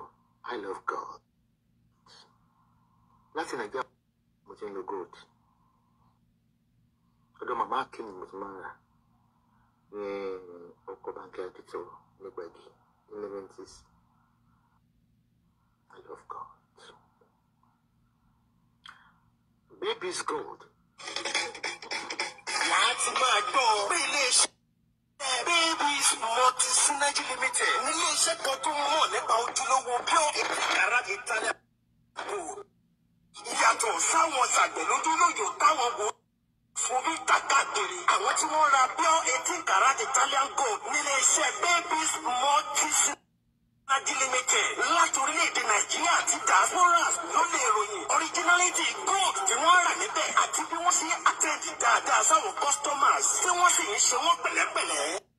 Ìwọ náà lè bá ilé-iṣẹ́ yìí dòwò pọ̀. Oríṣiríṣi àwọn pure 18 karat Italian gold ló wà nílé iṣẹ́ Baby's Multi-Synergy Limited. Àwọn Italian gold bíi chain, earrings, bracelet, bangles, leg chains, pendants, various ohun àǹbẹ̀ tàbí party sets lóríṣiríṣi. Fáwọn mọ́mí àti ladies tó wà in vogue, kò sí èyíkéyìí gold tẹ wá tẹ ò ní rírà lọ́dọ̀ wọn. Ẹ̀yẹ ṣáà ti ní ẹ̀mọ́ ẹ̀fún iléeṣẹ́ Baby's Multi-Synergy Limited. Kíá ni wọ́n máa bá yín wá jáde. Kò sí ibi tẹ wà káàkiri gbogbo àgbáyé tẹ́ ò ti lè ọjà gold tó sì máa tẹ̀ yín lọ́wọ́ kíákíá. Distance wà fún ẹgbẹ́ gloves tó wà rajà gold iléeṣẹ́ yìí. Baby's Multi-Synergy Limited iléeṣẹ́ tó ní òǹtẹ̀ ìjọba CAC tó sì fi lọ́kànbalẹ̀. Àwọn kọ́sítọ́ àwọn jákèjádò ni wọ́n lè ròyìn pé kò sí disappointment lọ́dọ̀ tiwọn. Fún ẹ̀kúnrẹ́rẹ́ àlàyé ẹ kàn sí iléeṣẹ́ Baby's Multi-Synergy Limited tó wà ní U16 upper floor Jabi Shoprite Abuja. Instagram Pay.Gold Limited. Facebook Baby's Gold tàbí kẹ́ẹ̀pì sórí ẹ̀rọ ìbánisọ̀rọ̀ +23481 3534 0487 lẹ́ẹ̀kan sí +23481 3534 0487. Ohun gbogbo tẹ́ ẹ bá fẹ́ nípa pure 18 karat Italian gold iléeṣẹ́ Baby's Multi-Synergy Limited ló lè yanjú ẹ̀. Ohun yẹn nìyẹn Baby's gold. Wọ́n wà ní Shoprite ní Jabi Lake Unit 16 Federal Capital in Abuja. Their phone number, okay, do you want me pin it? Their phone number is +234 813 534 0487 +234 813 534 087 for all your 18 karat gold research. Uncle Shane, waist 18 karat chain, earring guinea. Kì í ṣe kí ṣe rí àwọn kì í ṣe tó gbà tí góòdù bá kún gbogbogbò èyí tí mo rà tó tóbi mo fẹ́ fi ṣe bẹ́ẹ̀ dé mo kàn fẹ́ wọ̀nyí bá dé mo lè wọ́ pẹ̀lú níkà ní pé kẹ́ lọ́ máa lọ Gambia juice.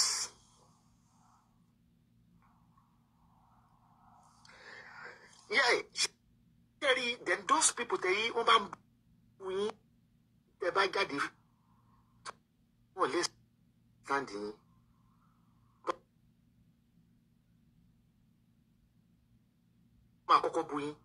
It's a sign of psychiatric. Ó lásọ pẹ̀lú disable and short. They love to throw shit on you, but they cannot stand your words. Woman that is alone nítorí pé kí ni even discipline alone. I don't have a problem with anybody on social media. Even Gongon. Don't say welcome me to Fracas, so I'm welcoming her. Tomorrow is a chance. Okay. Another day. Every Thursday. No retreat, no surrender. Mo bẹ̀ gbogbo yẹn má bora. Ó máa ń tẹ̀ lọ́jọ́, ta ló lè sọ fún pé ọmọ 40 years in Lizzie. Ó ti búra kan skin. omi battery ló ń kó pọ̀ ó tún jẹ́ tó fi oògùn ta cream tó bá di lọ́la máa fún yín láwọn evidence àwọn tó ní ẹ̀sìn wọlé. I do my shot, I do smile because it cause me stress. You know, show people see them on the social media. And I'm so happy people are using my name to cruise without mentioning somebody's name. My business is that go she shot me, you command her to go to 200 because she doesn't know what they call it. Wrinkle. If you bleach, you will wrinkle before 60.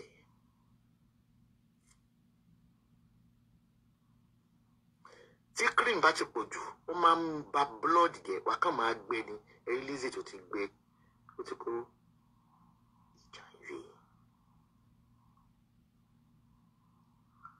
When I start, I can stop. But I choose my battle. With that little name, because you have that little name, none of your colleagues has ever invited you to perform in a theater hut. No. You tell what KK gave us to my yourself, we are wanting 20,000 naira.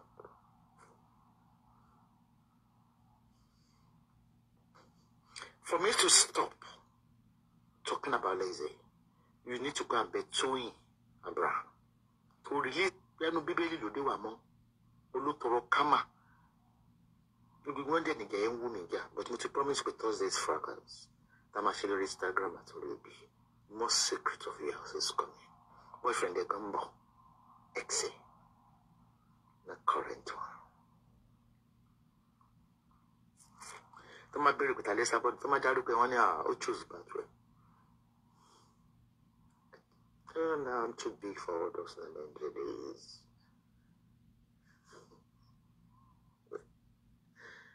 Only anybody is more fighting.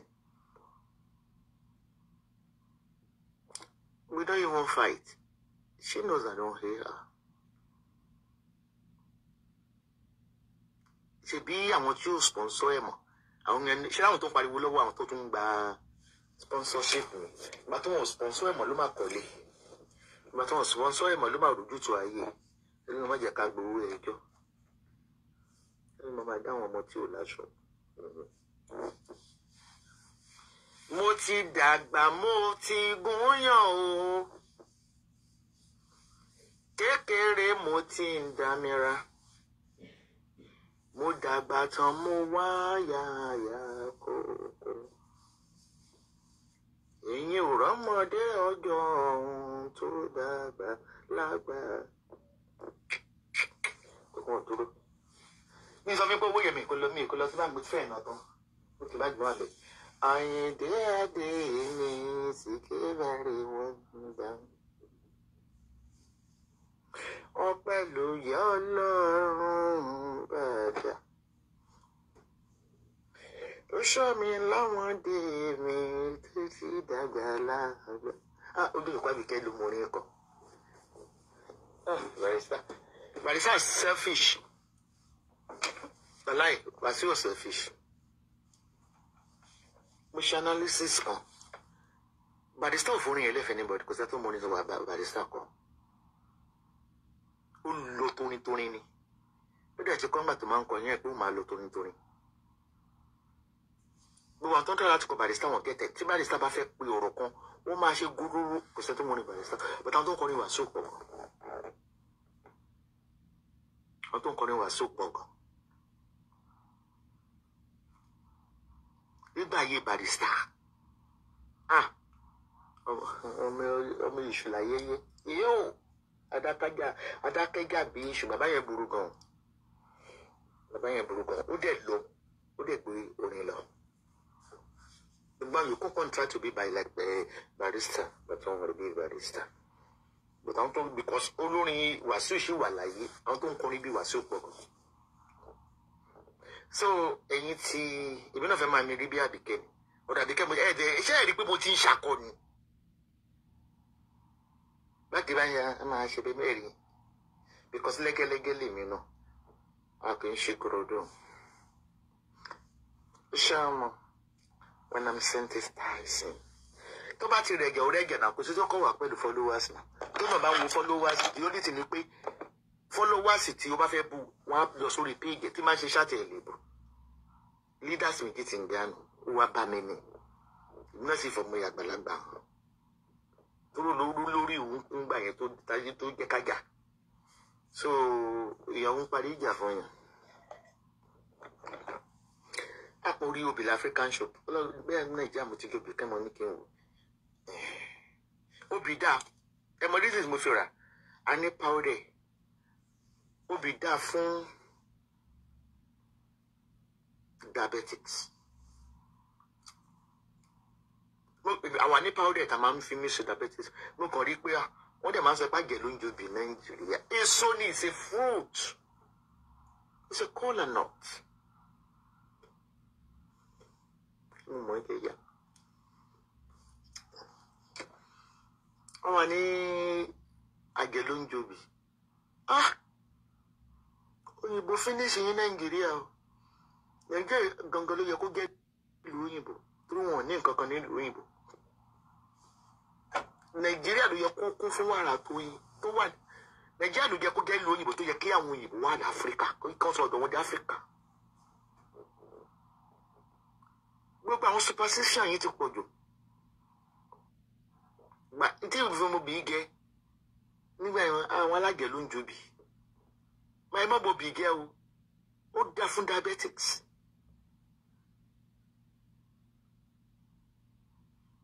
Orógbó. Ó dá fún diabetics. Ó dá fún high blood pressure.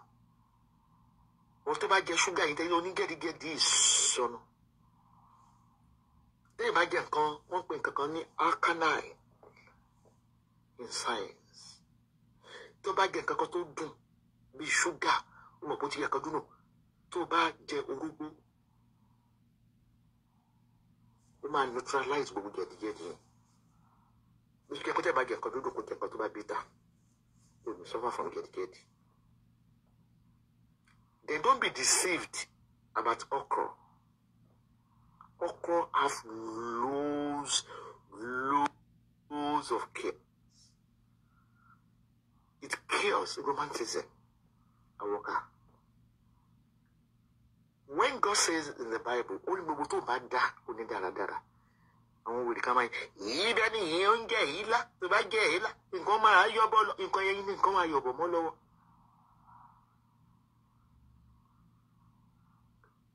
Ilá ń ṣiṣẹ́ gan. Ẹ Google benefit ilá. Ó ní nutrient ju ẹ̀fọ́ lọ. Àjàjà tó bá wà diabetic tó yẹ pé type 1 gan ni. Mú ilá ṣọ́ọ̀pù ẹ̀ ní tútù. Mú jug rọ́ọ̀sì. Mú cup rẹ omi sí overnight. Early in the morning, mú omi yẹn. Kó wá lọ ṣe insulin test ẹ̀. Báwo ni ilá ṣe ń gba nǹkan lọ́wọ́ èèyàn? Ewédú tẹ̀lé kó máa jẹ náà ń yọ ọ̀nà ọ̀hún. Ẹ̀gọ́ ni religion ti balẹ̀ ayé jẹ́ o. Ẹ gbà wá o. Yeah, bitter cola. Of course, energy booster ni. Fẹ́ni tó bá ń rẹ̀. Show you. Ṣé rí kí ló ẹgbẹ́ kí ló dé táwọn fi kẹ́kọ̀ọ́ òyìnbó bá yé wa jẹ́ náà? Ẹ rí gbà tí wọ́n ṣe gúdúgúdú méje yàyà mẹ́fà. Goodbye. Òyìnbó yẹn kí wọ́n ló sọ pé gúdúgúdú méje yàyà mẹ́fà. Òyìnbó wá ó tàn torchlight. Gbogbo àwọn bá. Kí la lè fún yín ká gba torchlight yá àríwú ẹ̀rí? Wọ́n tún wá wọn lo kámẹ́rà. Ẹ gba gbogbo ilẹ̀ yìí. Ẹ fún wa ń kámẹ́rà. Hell! Africa. So backwards. Anyway, we don't have option. If you don't have an option at all, benefit of okra. No, of kola nut, mokoko kola nut, obi. Àjẹ́ wo ló fún yín lóbi? Àjẹ́ wo ló fún yín? Má jẹ bá fún mi lóbi wàhálà máa jẹ. Tí n bá dé meeting ẹ jẹ, ẹjọ́ wá fún mi lóbi mo fẹ́ lọ mítìnì yìí tẹ mo fẹ́ má sìkò tẹ bá ń fò ẹjọ́ invite mi sínú mítìnì yìí ó kàn wọ́n tẹ̀ má jòdè pé jẹ́njẹ́ lójú yìí sódà kẹlẹ̀ wá fún mi lóbi lójú òun.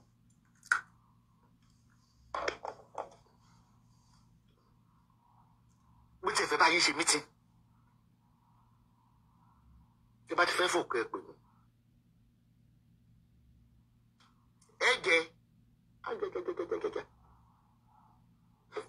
upper court màmá sẹ́yìn ní gbọ́dọ̀ tó fún yín nọ́kú bóyá lè máa gé sáyé torí pé obì ṣẹ́rí obì àti kọfí tá a máa mu ó máa ń boost energy coffee because ó ní caffeine obì náà ní caffeine. ẹ̀yin ẹlẹ́yẹ pupa ẹ jọ̀wọ́ ẹ̀yin ẹlẹ́yẹ dúdú ẹ jọ̀wọ́ o ẹ fún mi lóbì tí màá fi fò ìpàdé àwọn ẹlẹ́yẹ yá ẹ mú mi lọ sí ìpàdé mi. kíá kíá kíá.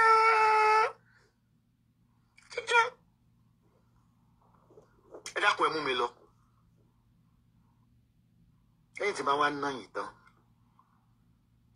ń ti kọ́kọ́ rẹkẹ tí bá ti fẹ́ sọpá fẹ́ pín irin èèyàn tẹ́ni pé lágbájá máa bọ̀ ń farabalẹ̀ àjọ pé tí ẹ bá jí láàárọ̀ tẹ́ bá rìn títí mọ̀ ẹ rí ìyá ọmọ tẹ́ ẹ pè yẹn ẹ̀gbọ́n rẹ̀ mímọ̀kànlẹ̀kùn wọn ni ìyá Kàmọ́rù ẹjọ́ kò bẹ́ẹ̀ tá a ti gẹ̀ràn yín mọ́júmọ́. ẹjẹ mi báwo màá ní ẹ má nà mí o ẹ bá nà mí nílé ka o màá ní ẹ má nà mí o mẹ́bàá tí ẹ nà mí gẹ́ ń ka gbogbo àtàgẹ̀ràn yín apá lè mí mú ṣé ẹ rí gorodomu olójoojú gorodomu ló máa pa ló máa bí yá ẹgbọ́n kò ló fòfó lè nítorí wọn á búlọ́ọ̀gì yín ẹ mọ̀ pé mo ti mú ṣe mo rú fídíò tó fi ṣe Kaola máa ti rìkọ́ọ̀dù wa nù mítìn ìfòlẹ̀ ṣèyàn lórí burúkú máa ṣàǹfààní ẹ̀yin aláṣọ àpárò bíi ti ọ̀tún gbòròdó ògbénú ìṣẹ́pẹ̀tàn ọ̀la ẹ̀ ọ́ metabolism ó máa ń boost fún ìwọ tó bá ní appetite àti jẹun ìjọba sọ pé àwọn ọmọ yìí ò jẹun láti jọ tẹ bá fún lóbì because ó ní caffeine ibi máa pàdé ìgbà táwọn mi bá jẹ obì báyìí ibi máa pa wọn ó máa ń boost metabolism ó dẹ̀ help digestion gbogbo ẹ̀yin tẹ́ ní gas tẹ́ máa ń gúfèé gbogbo ẹlẹ́yẹ ló kò ní dáa fún yàrá ìyá yín èso is a fruit. It's a fruit. Like grassinia. It's a growth. It's a fruit. Don't worry, on the tree. Ìwé tó bá lóyún, tó ṣàǹkúfẹ̀ ṣáà. Wọ́n ọkùnrin ikùn ẹ̀ kàn tóbi wèrè ikùn ẹ̀ ń tóbi òbí ó máa fún ẹ̀rín digestion because ó ní caffeine ó wá dúró gẹ́gẹ́ bí alkaline tó máa break gbogbo sugar or any lupus any fat. I'm a doctor mo sọ fún yín. Ó máa ń ṣiṣẹ́ pẹ̀lú gastrointestines. Ó máa ń break fat. It's good for slimming. Ó máa ń break fat. Okay.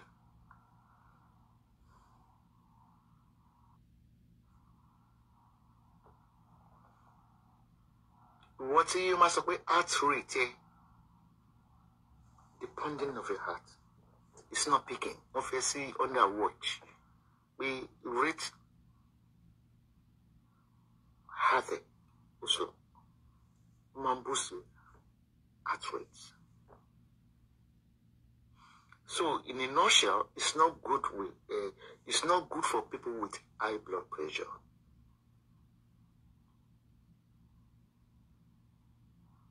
It speed up your heart rate. It's not good for people with high blood pressure.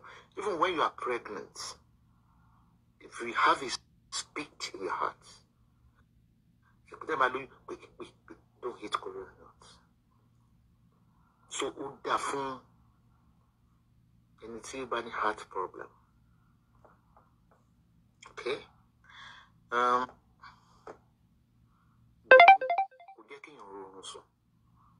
Maybe I gave me a zone. Remember profession.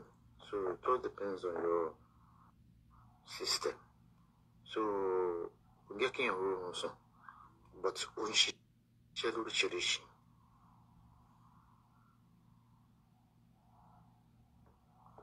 Who the man treat infection? We can find any combination. Too many eczema or wound ego.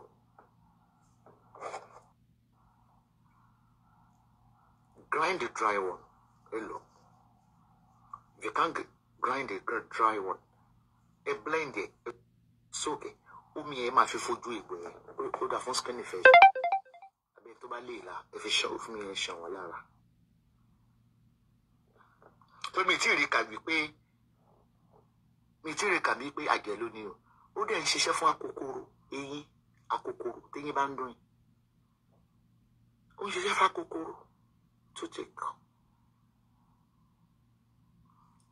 Yes, bẹ́ẹ̀ ni akéde fún àwọn tó bá ń jẹun tí tó yẹ pé bí o fẹ́ jẹun late nísì for example, ó dẹ̀ rí pé iyán ló ń wù ẹ́ jẹ. Ó dẹ̀ mọ̀ pé kò ní tètè digest kó tó sùn, tó bá ti jẹ kola náà tó máa digest ẹ̀ ní lẹ́sẹ̀kẹsẹ̀. Ó máa melt gbogbo oúnjẹ.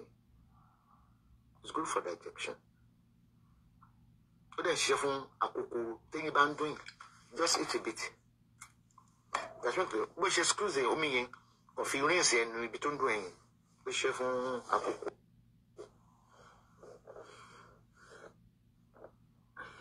Ó dẹ̀ ṣiṣẹ́ fún tó bá ń bì morning sickness àwọn aláboyún.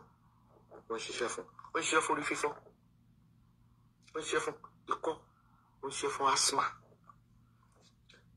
Ó dẹ̀ tún ṣiṣẹ́ fún constipation. Ìgbẹ́ tó bá le because wọ́n hate digestion. Tígbẹ́ bá le òbí. Ẹ má jọ bí o. Kẹ́ jẹ́ kí wọ́n lọ sí ti lá.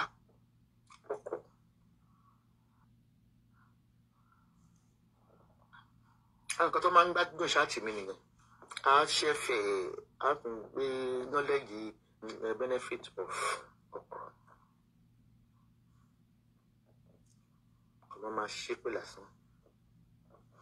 Ṣé àsìkò ti COVID one time? Ṣé mo pé ọkọ ó ń boost immunity? Especially ẹni tó bá ní HIV. Hepatitis B, herpes, viral injection. All these things weaken immunity here. That make you are prone. If the Bible says immunity is weak, you sick easily. What that be as a winter tawayi, elumi ori winter. Mama said to my vitoni. Check your immunity. Because allow bacteria is going to fight for the wall lining of intestine. Once they are weak, due to one sickness, and sickness to them might get will be HIV. We should get cancer. We have cancer, weak immunity. So we cancer alone, chemotherapy, chemotherapy ló ń pa wọ́n. Cancer kò ló ń pa yẹn. Chemo yẹn gangan ló ń because tó bá ti gba chemo yẹn ó máa ń weaken á pa gbogbo bacteria tó fight fún ìlera á wá weaken wọn. So ẹ rí pé ẹni àwọn máa ṣàìsàn wọ́n máa weak By your manage illa. Protect ṣe pé kò tiẹ̀ sí kó máa gbọ́n mu.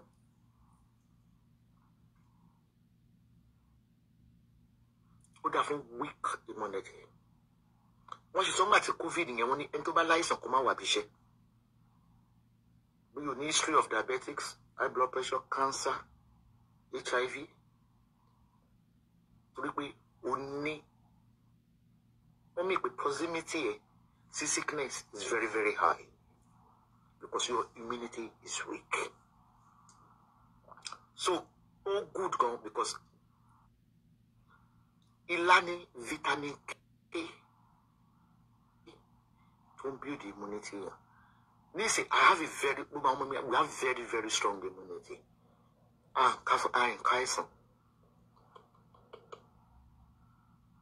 Kaison. Elumi be winter she wa mama no, I don't. If I say fever, I don't because immunity is strong. Baby, okay. So ila tonike ma yin edeko ni da fún oluso agutan ni to ke ma jale ati wole. Any one need to be lanjo. She will do one can make we she will do you. Don't be stupid. She will do you. And what does vegetable got to do with your destiny? We need to stop all this blindfolded religion. Don't deal with you. Bible is a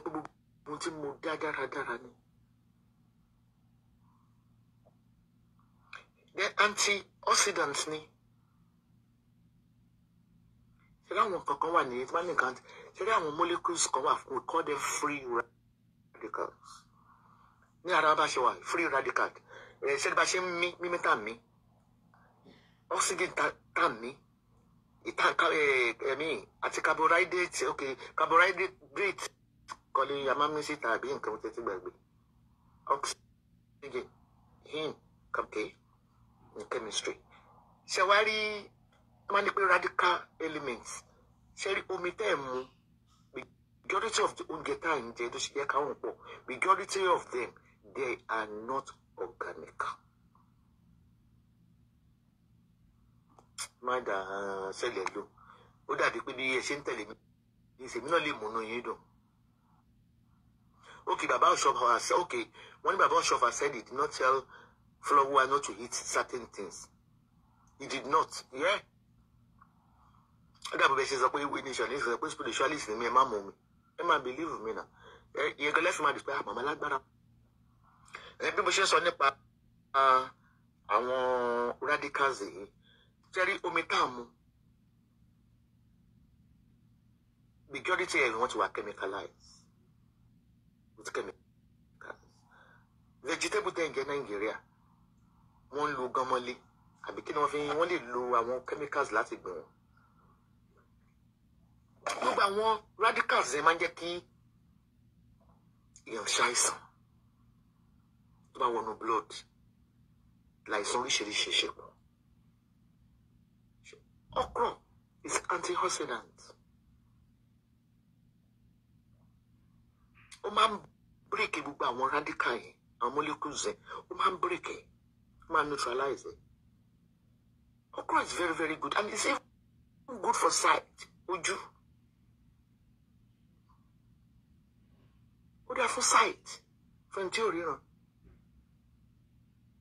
So, boom, cut out my touchy, my yagbe, my jubi, my jetinikan.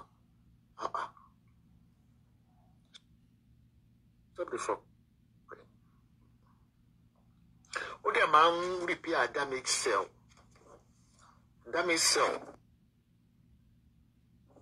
Only due to our radicals, that's all. Free radicals, no con local green time me.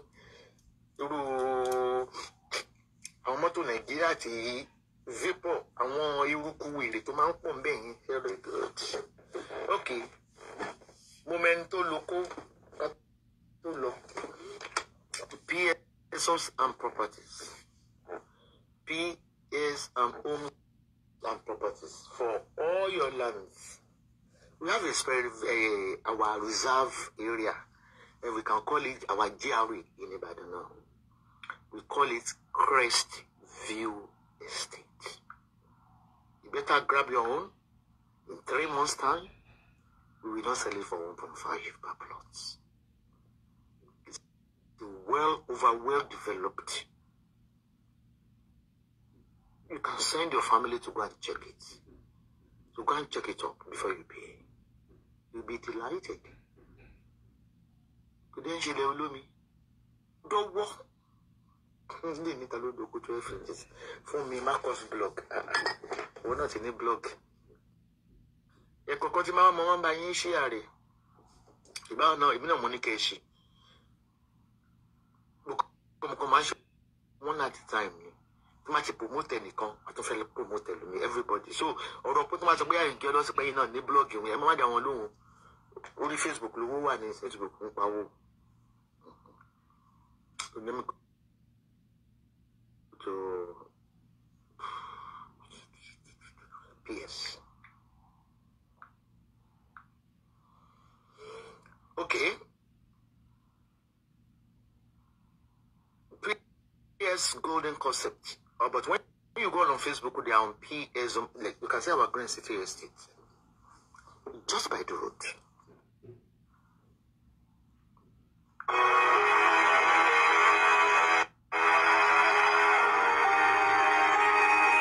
Look at it.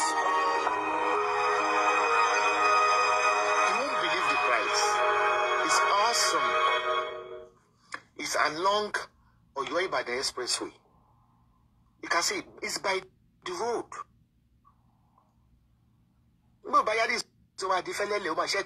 Look at the construction. That's the entrance to the Green City Estates.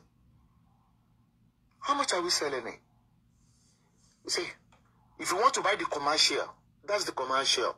Maybe you want to build hotel because it's near a university. At the university. First, you call that university. It's only 5 minutes. Then 30 minutes drive to Secretariat Agodi. Sherry, Green City Estate. Unta Warawara. You can say. And if you want to be sure, we have CFO on all our lands. Unless you want to get to a private one. For the estate, we have the CFO. Our lands are guaranteed. We have over 3,000 acres of land there. We have industrial zone, commercial zone, residential. Our residential is, I don't know whether Brian wants to increase it, but I think it's 1.5 million. Yeah, it's 1.5 million. Why the commercial is 3 million per plot? Look at it. It's by the road. Can you see the road? Can you see the estate? Each plot laid out for the suitability of individual who will subscribe to cover any form of thing you can redesign. Is a freehold. That's the residential area. PS if you cheap in it, government don't PS when the government on the block, I don't become much yeah, teacher. Even our life directly. Life and directly.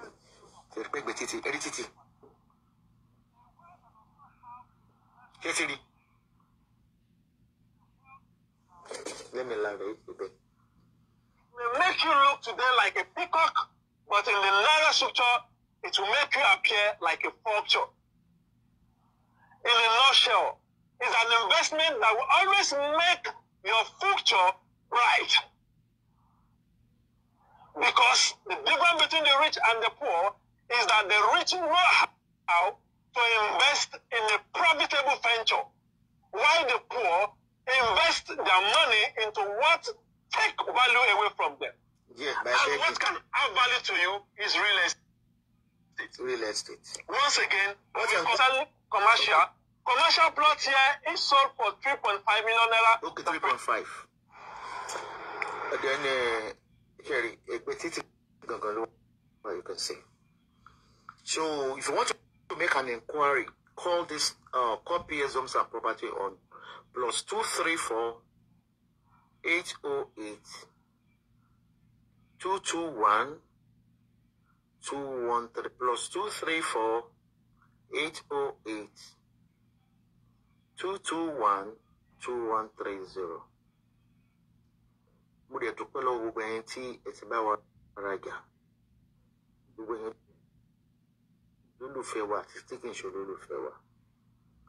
Tí ẹ bá ní problem pẹ̀lú àwọn tàbá advertise fún, tẹ́ bá ti try láti resolve ẹ̀ tí ó wà resolvable, tẹ́ inform mi, ẹ mọ̀ wípé ìyẹn tájá fi ń bọ́ mi ẹ ṣeré ni kó máa fi gígẹ torí irun mú lówó kò ṣe é fàtú. So that is PS Homes and Property. So before we round it up, let me quickly do Farida. They can panic. They will through Colombia. Fit out Shisha. They can panic. You can make people move back. You know, going to go back. But I know by you. I'm caramel. Look at me. I'm caramel. Now I do this. Let me talk it.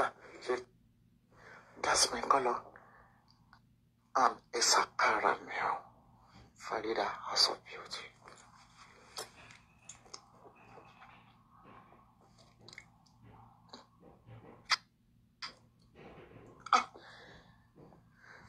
Timbalanti Kaola, what the Muri Okuni?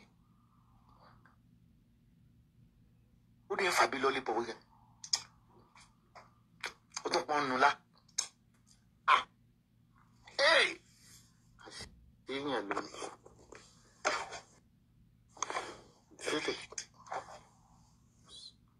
If I do a shot, I'm just a blunt woman. Which the truth is Bira. What is it? What is it? Matty B. Me stand this palm. Me like spam. What can you do me? 6 rounds. 6 rounds. I'm after away. What you discharge by my shit on me inside your bathroom? Me please spam me if you have me.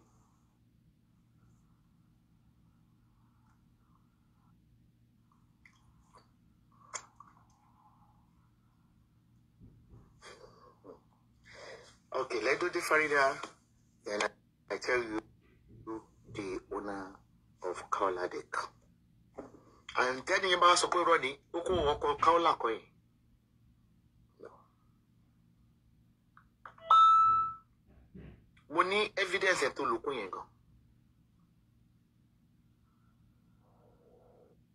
Money killing money evidence to look on. If you need the evidence.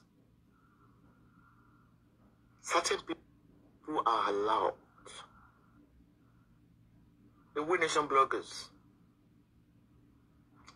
Like I'm a Nigeria or Yanni about my ship with me. I don't have Nigeria blogger. The nation bloggers. I will show you the video. The right owner without copyright. That dick is trademark.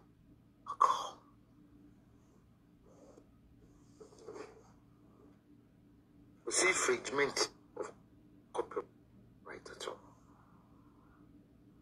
See, madam, when you not fair, so any fair, so any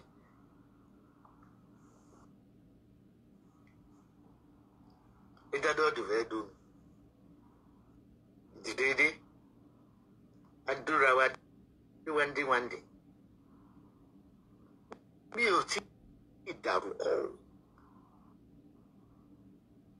Don't be too forward.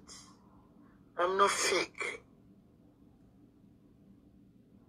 Don't say Laura AliExpress. I don't know. That's a sign I want is everywhere. Nobody's in competition with you. Away.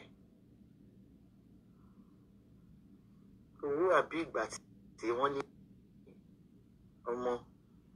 kámọ̀ kó lè rìn ọmọlanke ti fi ń kọrin.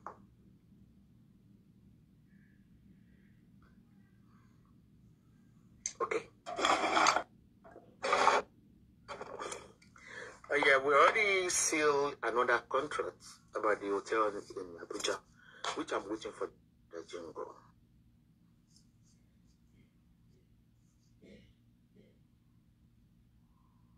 Yeah, you give me that much. You know when we are synthesizing. Okay.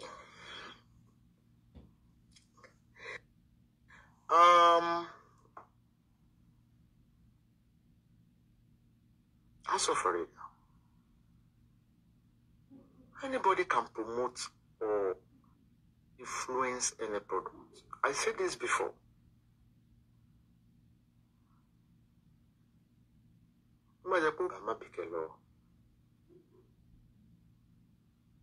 Tribune below 7 Up, Punch below 7 Up, Vanguard below 7 Up.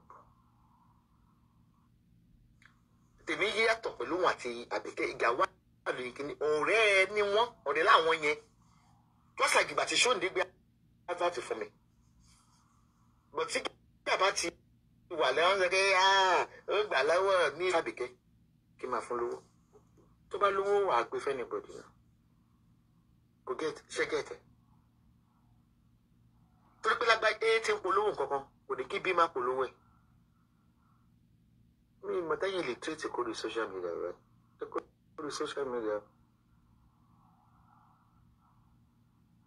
Oh, they know like this. It's me, my attacker. I became starting to declare peace. Okay, I became my Bulu Washomileko. That is how blogger works. The body of the website Linda Keji. You know, Bulu cook. Boy, it was self-centered. Ah! Oh my God. Anyway, it is about the kid for any free will. Laju. But any education. Early so to be early sensitized. Big up one so anybody can follow Farida. You can walk in. I walked to her. She's not my friend. I never had a show for her. Couple of them. You walk because I influence your brand. That is what they call influencer.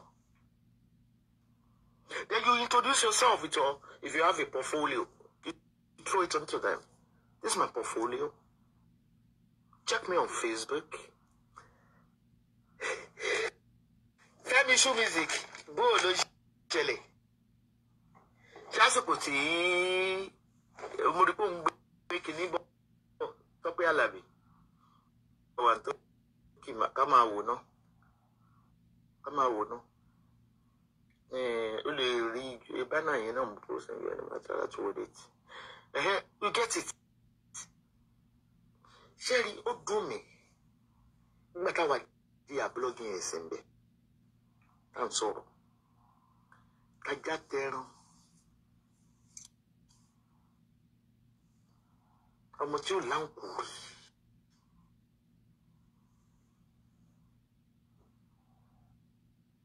I take a competition. To let about fucking Daruko, you make a machine shot for me. Doingbo.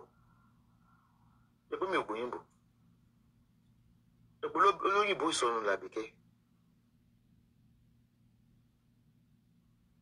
So that Timada, you don't want to really treat to be the Mundalo. We come at Latin in law on that diluted English. Strictly English version. Yani Eban Kogi. No, it can never work. The best can never work. If you give him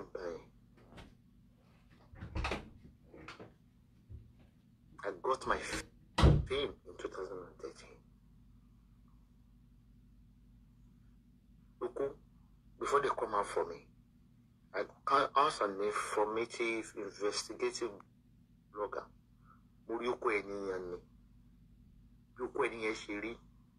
Another blogger, another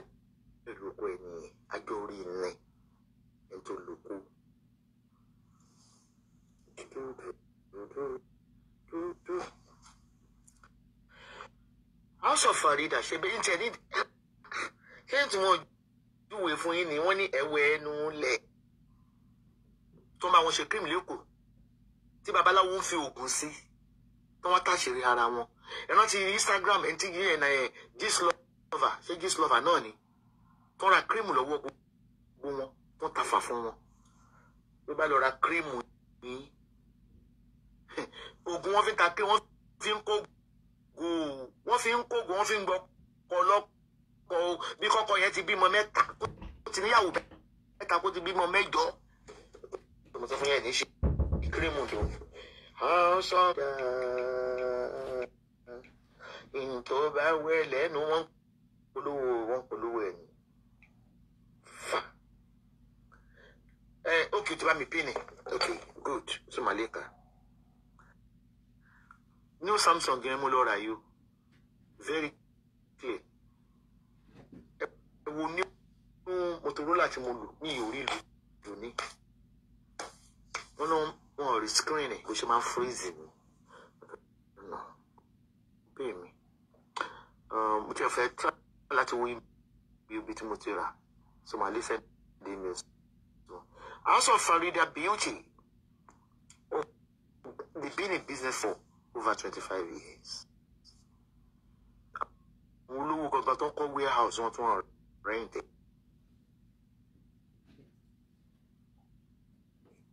Uncle shop one rent it. You low to for ocean, low pamba. I want you going to do what I'm going for. A block, I think I come on like a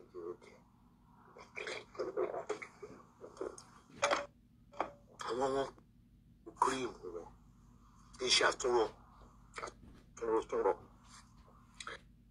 So as of Farida body care for your facial treatment, facial chemical peel yẹn ni wọ́n lò fún mi pẹ̀lú ọṣẹ kan ṣe. Body scrub, polishing, waxing, intimate tissue body repair, teeth whitening, fat reduction, enlargement, breast enlargement, cream, Farida kò lọ kọ́ṣẹ́.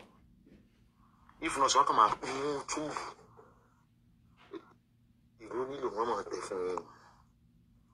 So contact them at number 58 Akerele Road in Surulere, and their phone number is 080 370 18772. 080 370 187. Ọ̀pọ̀lọpọ̀ ní cream wọn ò kọ́ṣẹ́ bí wọ́n lọ wò lórí YouTube. Iṣẹ́ cream náà dẹ̀ lè báyìí. House of Farida company. Èèyàn mi mo trust ní bí ẹ ṣe ń lọ ṣe gbogbo spa yẹn ni wọ́n ń sọ. Wọ́n tẹ̀ ní pẹ́kẹ́ máa kébé ẹ̀sà caramel skin màmá láwọn fẹ́ ẹ̀rí no bleaching. When someone is bleaching, it moves from their fingers. No bleaching. Don't go. Do you want to keep you team in Gary? You're going to me and don't go. But I don't know if skin is going to believe it. I'm going to skin and go to you. Mundo, you may go 3 months. Also, okay. Ẹ ká sórí ọ̀fẹ́. Ẹni tó ní oko yẹn is taken away. Ẹni kó wọ́n sì tàkùn approve because ó like wanky. Nígbà tó wanky fún Abuké. Kò yẹ kí n sọ fún yín pé DK wà ló lóko yẹn but ó ní reason tí mo nígbà tí mo sack ẹ̀ gbọ́ kó wá ṣe ṣáàjì dédé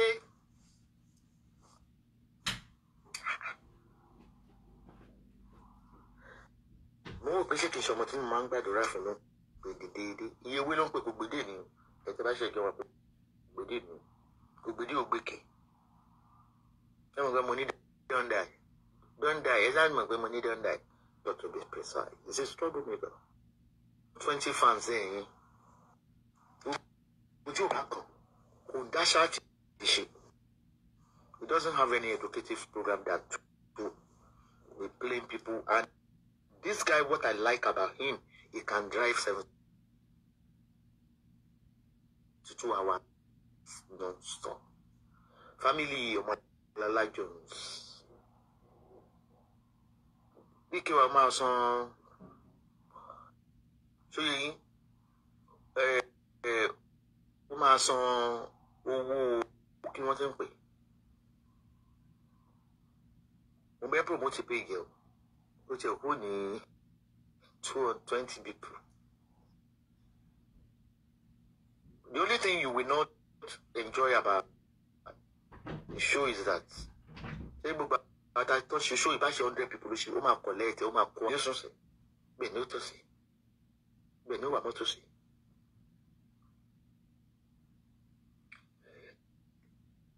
When I sacked him for selling hers with me,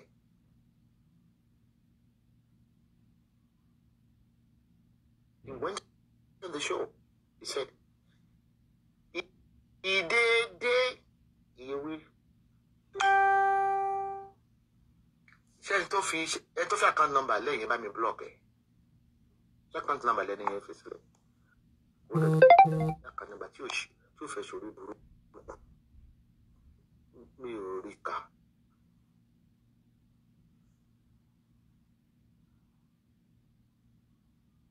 But mi ò pé ó sọ then block any. I don't know the person. Don't come advertise your junk. You block and delete it. Never.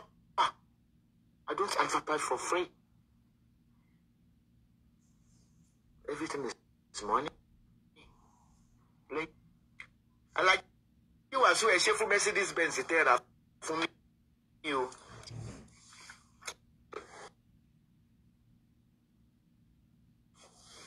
I like you as see. Oh, yeah, okay. One in legacy, gaga. I like it call you from Abike.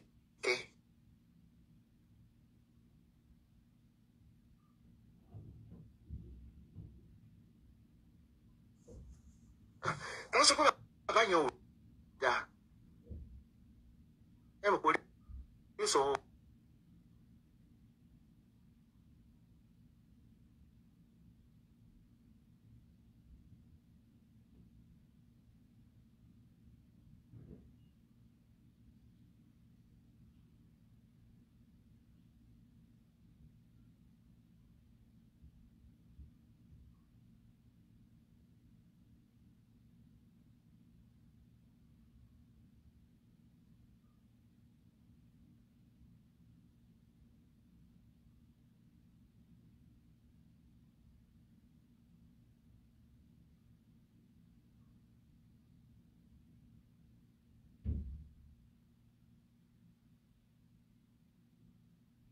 Was okay. Olùkọ́ ilé Fábíkẹ́ ó dẹ̀ ra Mercedes sí ọ̀sẹ̀ kòpì fífi mi náà.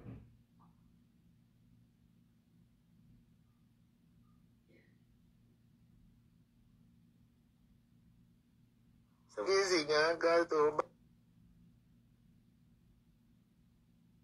bá rọ ọmọdé tó bá dẹ̀ gan.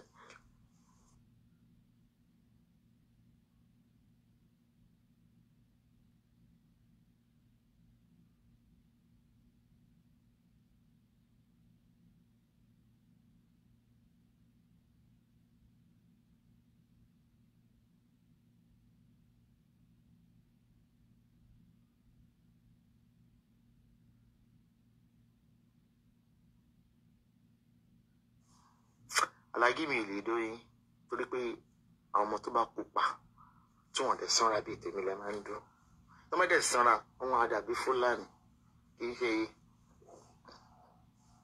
ọmọ pọ́nmé ètè mọ́ bú mi pọ̀nà elétè mọ́mọ́ rí mọ́mọ́ àbínú kálọ̀ elétè mọ́mọ́ rí mọ́mọ́ elétè mọ́mọ́ rí mọ́mọ́ àbínú ló wá fún mímọ́ àbó.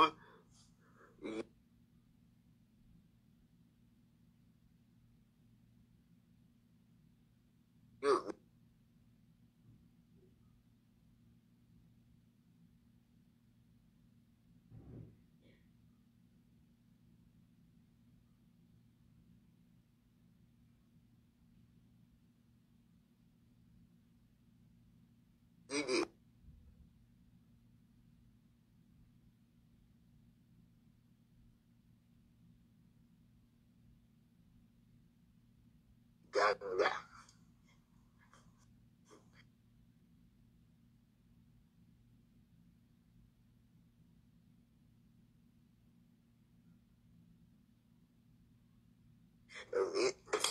Écoute, teman-teman. Baku aman.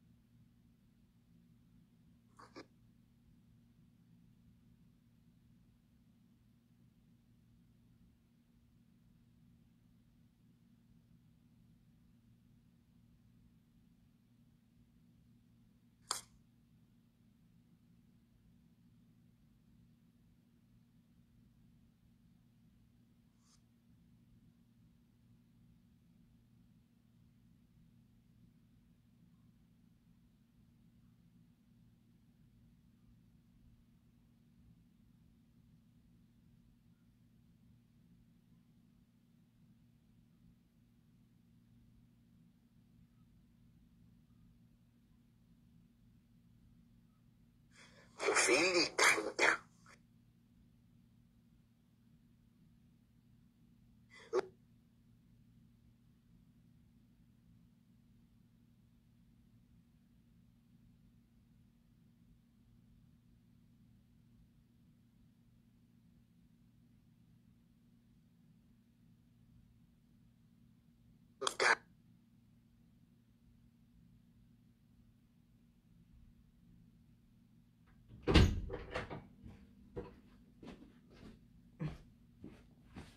Thank you for watching. I'm just dúró síbẹ̀. Bóyá ọ̀rọ̀ bóyá mo ti sùn dẹ̀. Nǹkan play mọ́ wọ́n dẹ̀ ṣì dúró síbẹ̀ wọ́n. Èmi ò kí ọrùn bí House of Devil. Nítorí pé dúró síbẹ̀ bóyá ó ti sùn èmi kẹ̀ láyé. Èmi ò ṣolórun ìyàbẹ̀ yẹn. Good night.